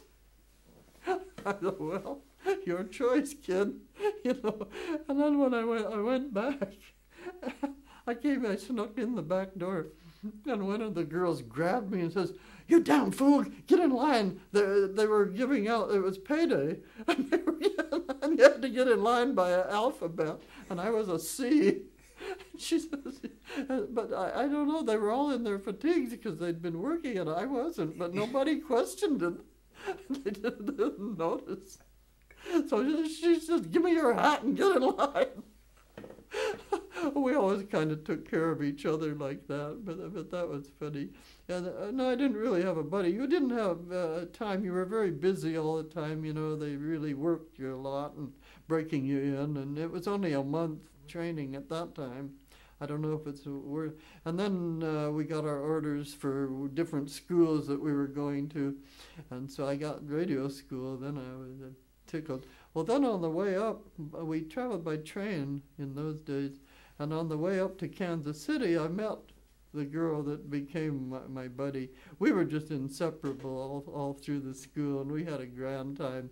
And we picked up a little group from the GIs next door, and we were always doing things in that group. And finally, I started dating one guy, and she started dating one, and we'd sneak out. You weren't allowed to leave the city, so we'd sneak out and go across the river to Kansas City, Kansas. There was a nice park there where you could go swimming and all like that. We'd sneak out every Sunday and go. I always did things like that. I don't know why. I always got away with it. I never got caught. Did you stay in touch with your buddy after the service? Well, when we got, that was a 5-month course, and we both passed. There was no problem with that. And then we were all sitting in this big room waiting for our orders. Well, the whole class knew that we were inseparable buddies, so they were rooting for us to go together. And we were all sitting there, and they were reading out various, they would send a group here and a group there. There were 50 in a class, so they were sorting it out. There was a row of officers up there, women officers, and they were reading out the list. So they came to this Truex Field in Madison, Wisconsin, and they started reading, and Cresto came up on the list. And then we were sitting there holding on to each other. Oh, her name was Palantis with a P. So we're going through this whole big list, and the whole class is kind of breathless there. And finally they came down and they called Pilatus, and the whole class went, ah! And those officers looked up and said, what was that all about? And somebody told them, well, those two buddies, they wanted to go together, and the officers just, so we got to go there. But then we got up there, and I thought we were going to be radio operators. Oh boy, we're out of school, we're going to be radio operators. We get up there and they told us we're supposed to be instructors. And that's something I cannot do. I could not, even in school, I couldn't stand up and give a report in class. So I thought, no, I can't do that. I just can't do it. So I went to the captain, the CO, and I told her that's just something I can't do, ma'am. I just can't. And she understood. She was nice. So then she found me a job on the other side of the field in a mess personnel office, just an office job. Well, I was the only girl on that side of the field. I was the only girl in the office, and I was the only girl on that side of the field. I always got into these situations. And so I had a ball over there. There was an office full of GIs, and the captain was a young lieutenant. If it weren't for that guy, I wouldn't be here talking to you now, all these years later. Because he was so nice. He wasn't flirty, it wasn't that. He just, I was the only girl there, and he was being very nice to me. And I was writing to this boy back home that I had known, and wartime, I imagined I was in love with Johnny back home. So all the time I'd be writing, I didn't have much to do. It was just a make-work job, really. I was always raving about my Johnny back home. Okay, so I was always writing letters to Johnny and talking about Johnny, and this lieutenant would hear it. He was the neatest guy. One time when we were all working, it's the sort of thing he would do. He had a sense of humor. And we were all just working there quietly for once. Nobody was talking. So he comes stalking out of his office, slams a book down on the desk, and says, it's too damn quiet in here. Then he turns around, goes back in his office. He was kind of a screwball, but he was the nicest guy. He ran a tight ship. You did your work. But he had a sense of humor, and he made it kind of fun, you know. So then one day he calls me, and Johnny had been, he was in the Army. He'd been transferred down to Florida. He was at Tampa, some field at Tampa there. So the lieutenant calls me in the office and tells me he got me a transfer down to Florida so I could be near Johnny. And nobody, the word on the field was that it was impossible to get a transfer off that field. He had gone clear to St. Louis to the headquarters to get me a transfer down to Florida. And I didn't want to go. I didn't want to leave my buddy. But I couldn't tell him that. He'd gone to all that trouble, and he, you know, big smile, and I had to, well, thank you. Gee, that's wonderful, you know. And then I went home, and gee, I have to leave Maria. I don't want to go. But I had no choice. I couldn't tell him that after that. So that we got separated then, and we were never together again. And she just stayed there, and then she went to Scott Field in Illinois, and she didn't have any adventure. I had all the adventure. But if he hadn't sent me down to Florida, I would have just gone to Scott Field and stayed up there. Huh. I wouldn't have gone if he hadn't done that. What happened to Johnny? Oh, well, we got together and decided I decided that I didn't really love him. And I, of course, met another dashing guy. He was a returned tail gunner from Europe, big hero on the base. He's shot down and captured in France, and the French people had smuggled him out of France, and he got back, and he was a big hero. And I met him at the pool one night, started going with him, and then I thought, I like Jimmy better than Johnny. You know, it was just wartime nonsense. So then they sent Jimmy out on a bond selling tour, and he was supposed to be gone for a couple of weeks. So I thought, well, I can't keep this up. I'll have to tell Johnny that it's all over, you know. Because we had kind of gotten engaged. He'd come up to see me that Christmas, and we'd gotten engaged. So I thought, no, the kindest thing is just to break it off. I didn't tell him about Jimmy, though. I thought that would really make him feel too bad. I just told him that I had changed, my feelings had changed, you know. I did it as nice as I could, but you can't stop from hurting somebody like that. Well, he took off, and I didn't see him again, but he kept writing to me for about a year, and I'd write back a nice letter. I'd answer him, but then I didn't hear from him anymore, so I figured I guess he got over it by now. So then, as soon as Jimmy had left, my captain called me in. She had overseas orders, and she says, now you volunteered I had volunteered for overseas. She said, you volunteered for overseas, you still want to go? And I thought, hell no, I don't want to go. Jimmy's going to come back in 2 weeks. The timing was all off. So I told her some story that I had promised my mother I wouldn't go overseas.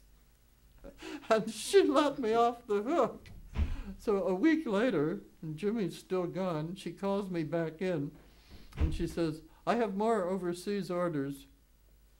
She says, now you volunteered, and this time you're going, and don't give me any more cock and bull stories. So I couldn't say, what do you say to a captain? Yes, ma'am. She knew I was just telling you the story.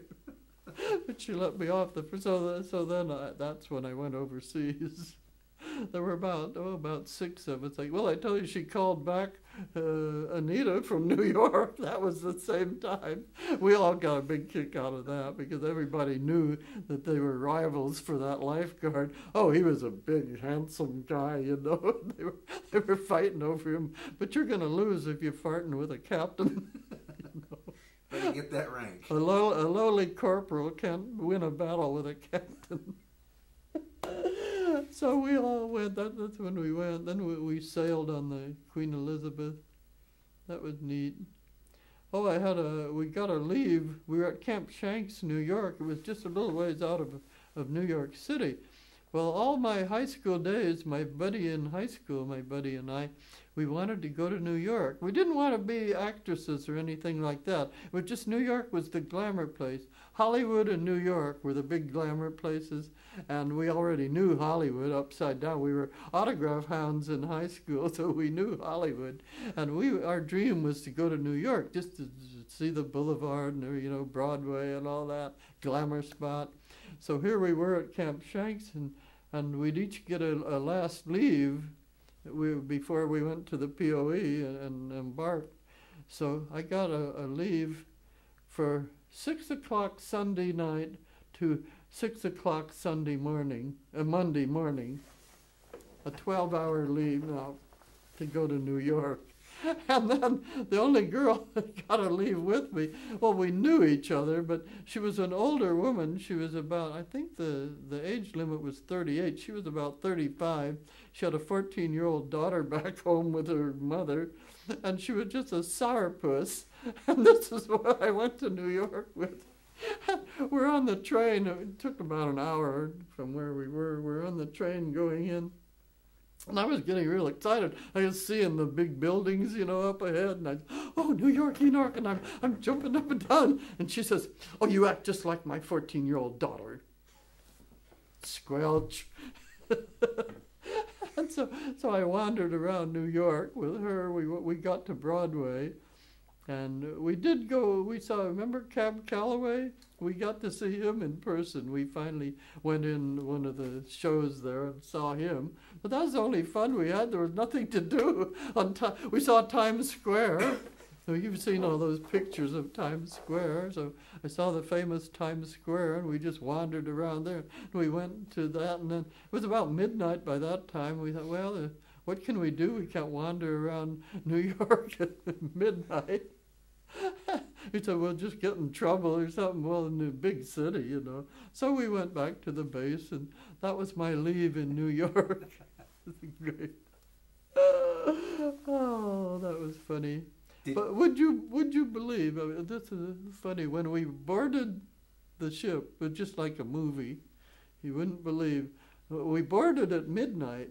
We were going up the gangplank at midnight, and on the dock was a full-dress band playing over there. Would you believe? Wow. Just like a movie, with a full-dress band, and they were playing over there as we went up the gangplank at midnight. I never forgot that. I thought that was so funny. We're going up there with our barracks bags over our shoulders, you know, trudging, and they're playing over there. Full dress. A whole band. Oh, that was funny. That was a beautiful ship. And they housed us in the first-class cabins. And they had all the stewards and everything that had served on the ship. It was a British ship, but it was, well, the Queen Mary, too. The two queens, if they were famous, I don't know if in your time, I guess you've heard of them, but you weren't young enough for World War II, I'm sure. But the two queens, I sailed over on the Queen Elizabeth and back on the Queen Mary. But that steward was telling us those were the first class, and they cost, which was big money in those days. He said they cost about $2,000 a trip, which in those days was real money, you know. And we of course we didn't have them to ourselves. I think there were 8 to a cabin, double-deck bunks, but it was nice. It was better. The guys were sleeping on the deck down below. Well, the ship was just packed with troops, you know. And I guess some of them had cabins or whatever they had in steerage class. You know, we got to go first class. But we were confined to our cabins. We couldn't wander around the boat, so we didn't get, and we were so jealous of the nurses, as they were just down the hall from us, a bunch of nurses, and of course they were all officers, so they had the run of the boat, and we'd see them going by, you know, and we couldn't go out. We were so jealous of them. Did you face, I mean, because even being behind the front line, people coming Pardon? and going. Even being behind the front line, there were people coming and going. Did you face much of the travesty of war, or were you kind of isolated from the travesty of...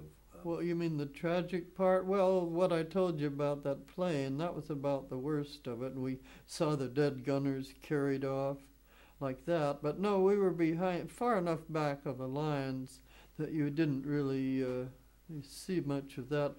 One time they sent me out with a couple of guys to get mattresses from someplace. It was when we were in Reims, which wasn't too far back, I mean, because they were strafing the city, but it was back. It wasn't in, I don't know, maybe 80 miles back from the front, something like that. So you couldn't hear the firing or anything like that. But they sent us out pretty far out to get some mattresses, pick up some mattresses. And we came to this little town. I don't know how far we went, but I made a fool of myself as usual. I saw this sign across the street, and down a little ways, it was a building that had a big red cross on it.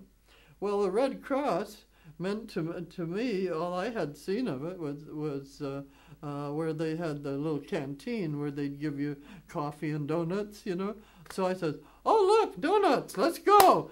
And those guys looked so disgusted. They said, "That's an aid station." So we were close enough to the front then that it was an aid station where they were treating the wounded soldiers, and I made a total fool of myself. All it meant to me was donuts. Exactly. I mean, that's the... Yeah, so we really didn't, we didn't see any wounded soldiers or anything like that. We weren't that close, because the headquarters had to be back fairly safe. We were open to, well, like in England when the buzz bombs came over and like that, but nobody bombed. We were far enough from London. You know, London got the heck bombed out of it, but I guess that's why we were up there. It was called Marks Hall. It had been a gentleman's country estate that was taken over by the Air Force. And no, we were not that close. The worst of it that we saw was that plane that came in. And that was only because it couldn't make it to its own base. Ordinarily, they didn't land there. We had an airstrip, but it wasn't, there weren't any planes stationed there that went on raids. it was just probably for the officers and like that. Have you ever gone back? Oh, I went to Germany once. I'm talking too much. I should have brought a cough drop or something. You want some? We're just about done here. Oh. No, we were not that close because the headquarters had to, of necessity, be back where it wouldn't get bombed out.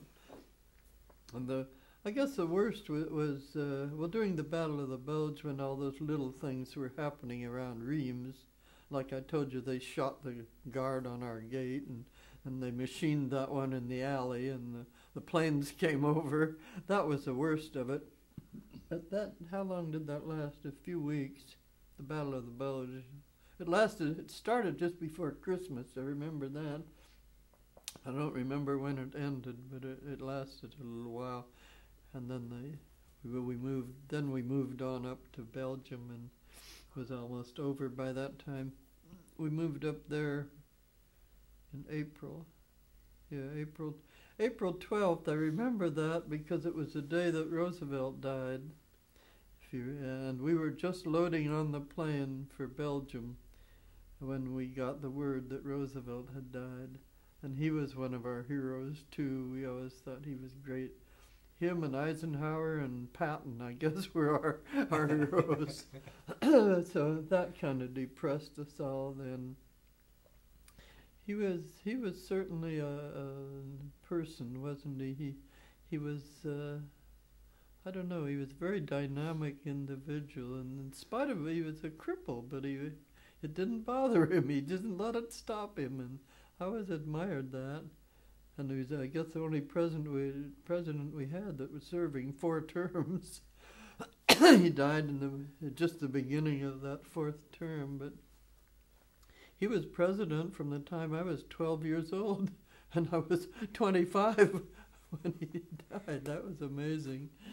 But I always liked him. I don't care Democrats or Republicans. I'm not much for that. I usually register Republican, but I vote for whoever I think is the best one. Well, that's lucky. I voted for Governor Locke, and he's the one that I have, that ceremony that I'm supposed to go to. Yeah. Well, I don't know why they chose me. I might have been the only whack she heard from, that lady, because there aren't that many of us around, and it's hard to find one that served overseas. There is another girl in our at Clare House that did serve overseas, but she didn't serve in France. She served in North Africa and Italy. Oh, really? Yeah. She might be interesting to talk to. I don't know. She called me over one time when I was first there. Somebody had told her I was a veteran, but she didn't. I tried to get her to tell me her story, and she did. She wouldn't much talk about it. Huh. I think she must have had interesting adventures. She said, she moved up through Italy when the troops took Italy and went on up, and she was in North Africa, but she's never talked. She never talked to me since. She always sits. There's a bunch of them. There's a lounge downstairs, and there's a whole bunch of them that sit around in that lounge. I call it the gossip circle. but they like to sit and talk. They'll be sitting there all afternoon, and she's always down there. But she's never talked to me since, and I kind of wanted to trade stories with her, but she seems kind of withdrawn, and so I don't know. Maybe she wouldn't want to talk. She wasn't an officer, was she? I don't know. She couldn't have had it too bad. Yeah, no. The veterans that don't talk about it are the ones that were really in it. Like you meet, a lot of them from Vietnam. Well, and that's with this project. That's a lot of what we've really kind of sought out. Were to find a lot of the people who have quietly for 50 years sat and never discussed World War II, because again, like you said, those were a lot of the people that were doing their job and well, I know a lot of them who were really in it, especially I'm aware of the Vietnam one, because that was so terrible. I don't think we should never have been in that one. That was awful. And they took an awful beating, our troops did. And I've met a lot of them over the years, and they just won't talk about it because it was so bad. The ones that he'll talk like me were not really into all that. There's World War II vets who won't talk about it because it was so bad. Especially the Pacific, I think. That was much worse than Europe. I think they had it a lot worse over there. They had to fight and take those islands one after another, and the Japs were dug in, and the Japs were just horrid. Boy. Well, they say, and I've talked to a couple, some Merrill's Marauders and some people that were in Europe, and they said it's just apples and oranges trying to compare Europe and South Pacific. It was just two different wars. Yeah, I think it jungle was. warfare and That was, well, the Navy had a lot to do in the Pacific, and they did very little in Europe. They weren't needed there, but they suffered a lot of casualties too in the Pacific. Oh, war is hell at best.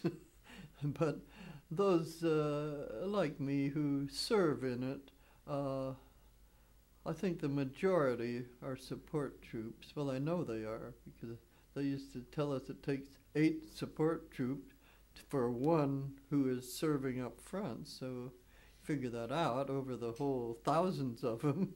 You got most of them are in the rear. And that's the thing that the history books kind of left out. They do, yes. And people don't realize that. They don't realize.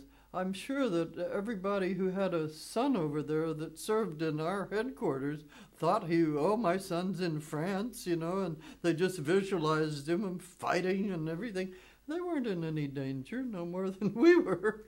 And that's interesting because Andy Rooney, in his book, talks about that some of the people that came back that were in positions like that felt ashamed because they had seen all the newsreels about the, quote, heroes. Yeah. And so they came back and people say, well, were you up fighting? And they'd say, well, no. And then eventually they would just quiet down, and the people didn't realize that it took all of those people. I think that's a wrong attitude, because the fighting men could not function without the support troops. Okay, you're not a hero if you're in the rear. You're certainly not a hero, but you're not a coward either. You're serving your country, and you deserve credit for that. But the heroes were the ones that were doing the actual fighting. I consider my brother was a hero. He was shot down over Germany. He went down and through all that danger. Those guys were heroes. The ones, well, even the mechanics on the ground that serviced the planes, they weren't the heroes. It was the crews that went out with the plane. And in the infantry, it wasn't the guys in the rear. There were guys in the rear too. The ones in the front were the heroes. They were risking their lives. If you're risking your life, you're a hero. That's the way I figure. But those who came back like that, they shouldn't have let people shame them. What were those people that shamed them? What were they doing? They weren't even over there. Well, see, that's, That's the way I feel. We interviewed, and it's real interesting, a merchant marine. In fact, the guy's name is Harold Schmidt up in... I knew a merchant marine, too. Now, those guys went through a lot of danger. And you see, they weren't recognized. No, they weren't. And they still aren't getting full credit. And they had a higher chance, they had a higher rate of mortality than the Marines did, I wouldn't doubt it, because they were not a fighting ship. They were not a fighting crew. No doubt they had guns, but they were not an armed battleship, you know. And that's what just like we wanted to break. Well, and that's what we were doing in Burma. We were trying to break the supply line, and so we didn't have to fly over the hump. We could get our supply line in. Well, the same thing with those merchant marines. They were our supply line, and that's what Harold said. He said, those tanks that got over there, those Marines that got over there, the food that got over there, it had to get there somehow. And well, there you go. That's right. Yes, I knew a merchant marines, a guy that I had known before, and I met him again after the war, just accidentally. And he had sailed across the Atlantic all through the war. But they didn't get any recognition, and that's not right. They build up some of the more dashing heroics, and the stories are more, it's kind of dull just to tell about sailing across the sea. Although it was dangerous for them, we had, as we crossed, we had a submarine drill every morning. Nothing attacked us, but we had the drill because there were submarines out there. Well, the Queens traveled alone. Do you know why they traveled alone? because if they were in convoy, they would be slowed down and they would be the target. The Queen would be the target. So they sent them off alone and they zigzagged. That steward told us they zigzagged all the way across, and they would change course in the time it would take to aim a torpedo so that they couldn't be hit direct. A direct hit would probably sink them, but if they got a glancing blow, they could maybe survive. That was the theory anyway. As far as I know, neither one was ever hit. I don't know why, because they were quite a target, you know, and going alone they had no protection really, unless maybe there were submarines down there, but we weren't told that. There could have been, I guess. But they took 6 days to cross from New York, and we landed in Gourock, Scotland. And coming home, it only took 4 days because they didn't zigzag. They came straight across from Southampton to New York. Oh, you should have seen that welcome. Maybe you've seen it in movies. Oh, when we sailed into New York Harbor and the Queen came, oh, I can't talk, I'll start to cry. I get emotional when I think of it. But the whole, everything was lined with people, flags flying, signs all over that said, "Welcome home, well done." As we came into the harbor, little boats coming out to meet us, horns blowing, whistles blowing, everybody screaming and yelling as the Queen came in. Oh, that was a day. And we were home from the war. The war was over on both sides, and we were coming home. That was great. There was a young GI right in front of me. Now, you've heard of this, but it actually happened. As we were going down the gangplank, you're a young guy. You couldn't have been more than 20 or so. And he got to the bottom of the gangplank. He actually dropped on his knees and kissed the ground. Yeah, that actually happened. I've heard people, they tell that, but it actually happened. He was so grateful to be back home alive. Well, that had to be just probably one of the most memorable events. Coming in the harbor there with all of the... It was, and there was a whole row of, what was it, Red Cross ladies? No, was it? I don't know if they were Red Cross. I guess they were Red Cross. Anyway, there were ladies all lined up handing us little cartons of milk. We hadn't had any milk overseas, just powdered stuff. And they were handing us cartons of real milk as we came off the ship. That was a day. But that harbor, I can still see it was just, everybody in New York must have been out there. It just looked like it was just mobs of people all the way around the harbor. We came in, all the whistles blowing, the people yelling, bands playing. It was a great day. Well, that was a long war. And when it was over, there was just a big relief, you know. It was a tough war. But, you know, that was one I felt that had to be fought. Hitler had to be stopped. That man had to be crushed. He was just destroying and I never could understand how one man can have such power, you know. Nobody dared to defy him. How could one man gain that kind of power where he could murder people, imprison them, and do anything he wanted? And he must have been crazy. He must have been insane to carry on like he did. But I felt like he had to be stopped. And I felt that was a just war. Now, some of them, well, Vietnam, that was just a mess. I don't think we belonged in that at all. But World War II, they had to stop him.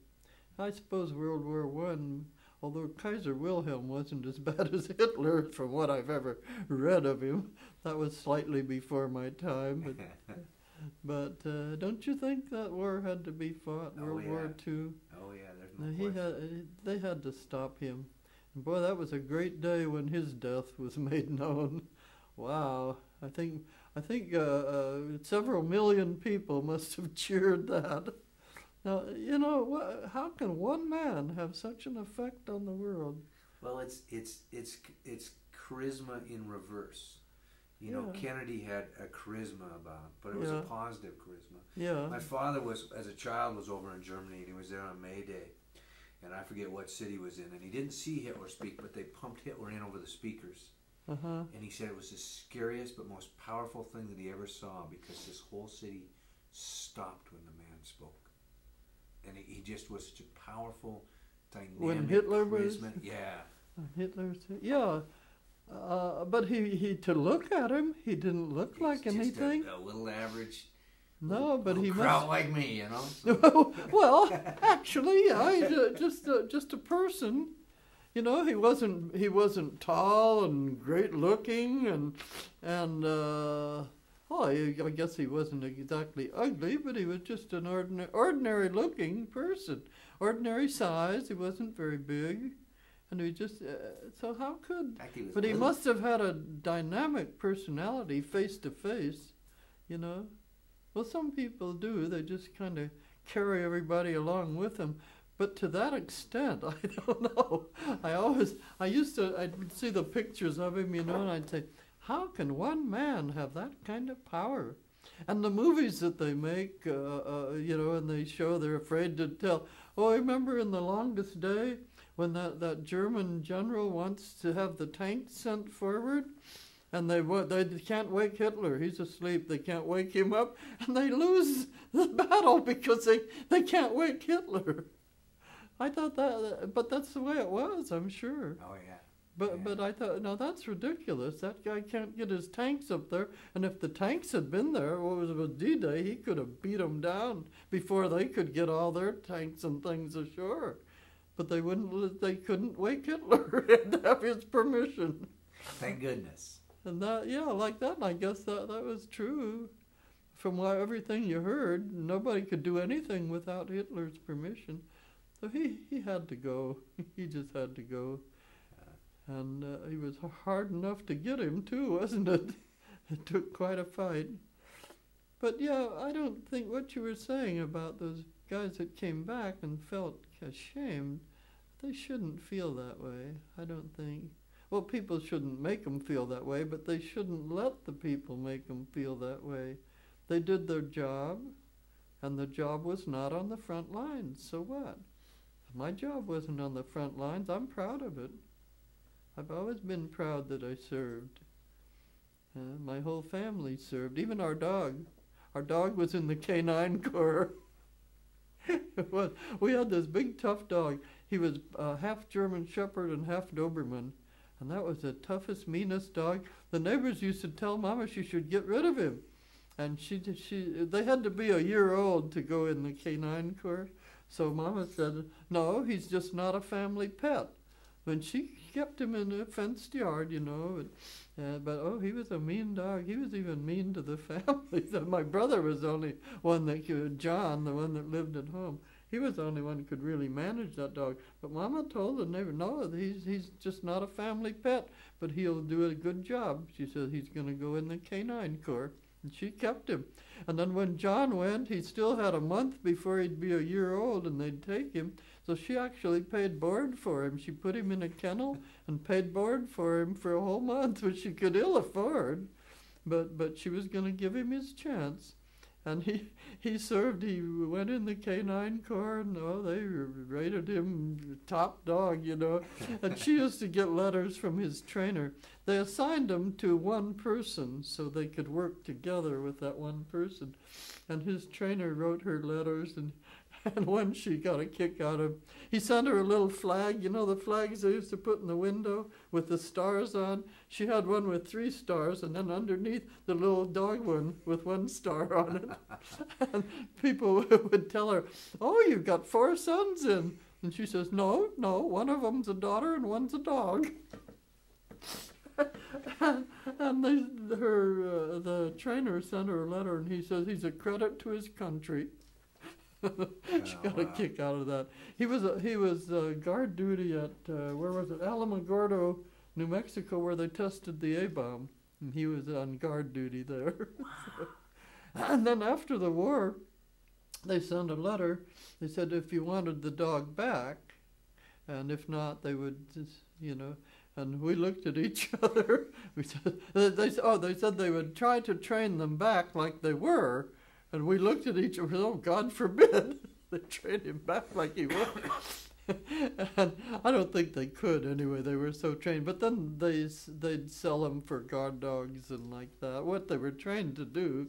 So my brother by that time was married and had a little baby, so he couldn't take the dog like that dog with a little kid.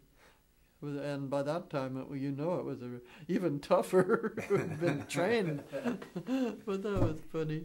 I used to have a picture of that window. I thought it was so cute with a little dog flag on it. It's the only one I ever saw. But Mama was like that. She did everything. If it wasn't for her, I wouldn't have made it. I couldn't go and leave them, They didn't have enough. My dad he worked all the time, but he was an alcoholic, and they needed the money. And then my brother was going, so just me. But she went and did that. She hadn't worked in 30 years, and she was riding. People are so awful. She had a ride. She didn't drive. She didn't have a car. She had to ride with some guy, and she had to walk about 2 miles down to La Brea Avenue where he came through. He wouldn't pick her up at their house because there was gas rationing, but he got extra gas for having a passenger, but he wouldn't pick her up. She had to walk down there, and after working 10 hours on her feet, she had to walk home 2 miles. And that guy, everybody knew when her son went down, missing in action. And one day they were driving to work, and he had the gall to say to her, "I wish the war would last another year so I could get my house paid for." And I said, "What did you say to him?" He said, "Oh, I didn't say anything to him." She says, "I just never rode with him again." She just went on to work, and then she wouldn't even ride home with him. She got a ride with somebody. And every day she'd come home. She wasn't a Catholic, but she'd come past a Catholic church on her way home, and she'd go in and light 3 candles for her kids. I'm going to weep again. She did that every day on her way home. She'd go in and light 3 candles for her babies. We all came back, so I guess it worked. She sounds like quite a woman. She was a dear soul. Not many mothers would do the things she did. In the first place, they wouldn't have let me go to war. But she knew I wanted to so bad. Of course, she didn't want me to, but she wouldn't stand in my way. She was a dear. Well, I think I've about told you all my stories. I don't know. I probably think of some more. Have you got any questions? No, just wonderful to talk with you. Oh, well, thank you. It's a pleasure to have someone really interested. My kids are all heard my stories. They're bored stiff. They're not, though. And I've heard a lot of veterans say that. And talking to your daughter, Lisa, is that right? Mm-hmm. Yeah, talking to Lisa now. Oh, were you the one she talked to? Yeah. Yeah. Oh, she's quite a gal. And they are much more. Sure, there's a certain point where, like anything, if you hear it over and over again, eventually there's a part that we say, okay, we've heard it, but yet to know it and to know what it was and to understand it. Well, they're all proud of me. They're all coming to the ceremony with me. I'm supposed to be the governor's date. Oh, I have to sit with the governor through the whole ceremony. And Lisa said you had to behave. I have to behave, yeah, they like to tease me. But they're all coming. These 2 are coming, and Lisa and her husband, and my 2 grandsons over on the coast. And I have a son in Florida. He's a weather forecaster down there.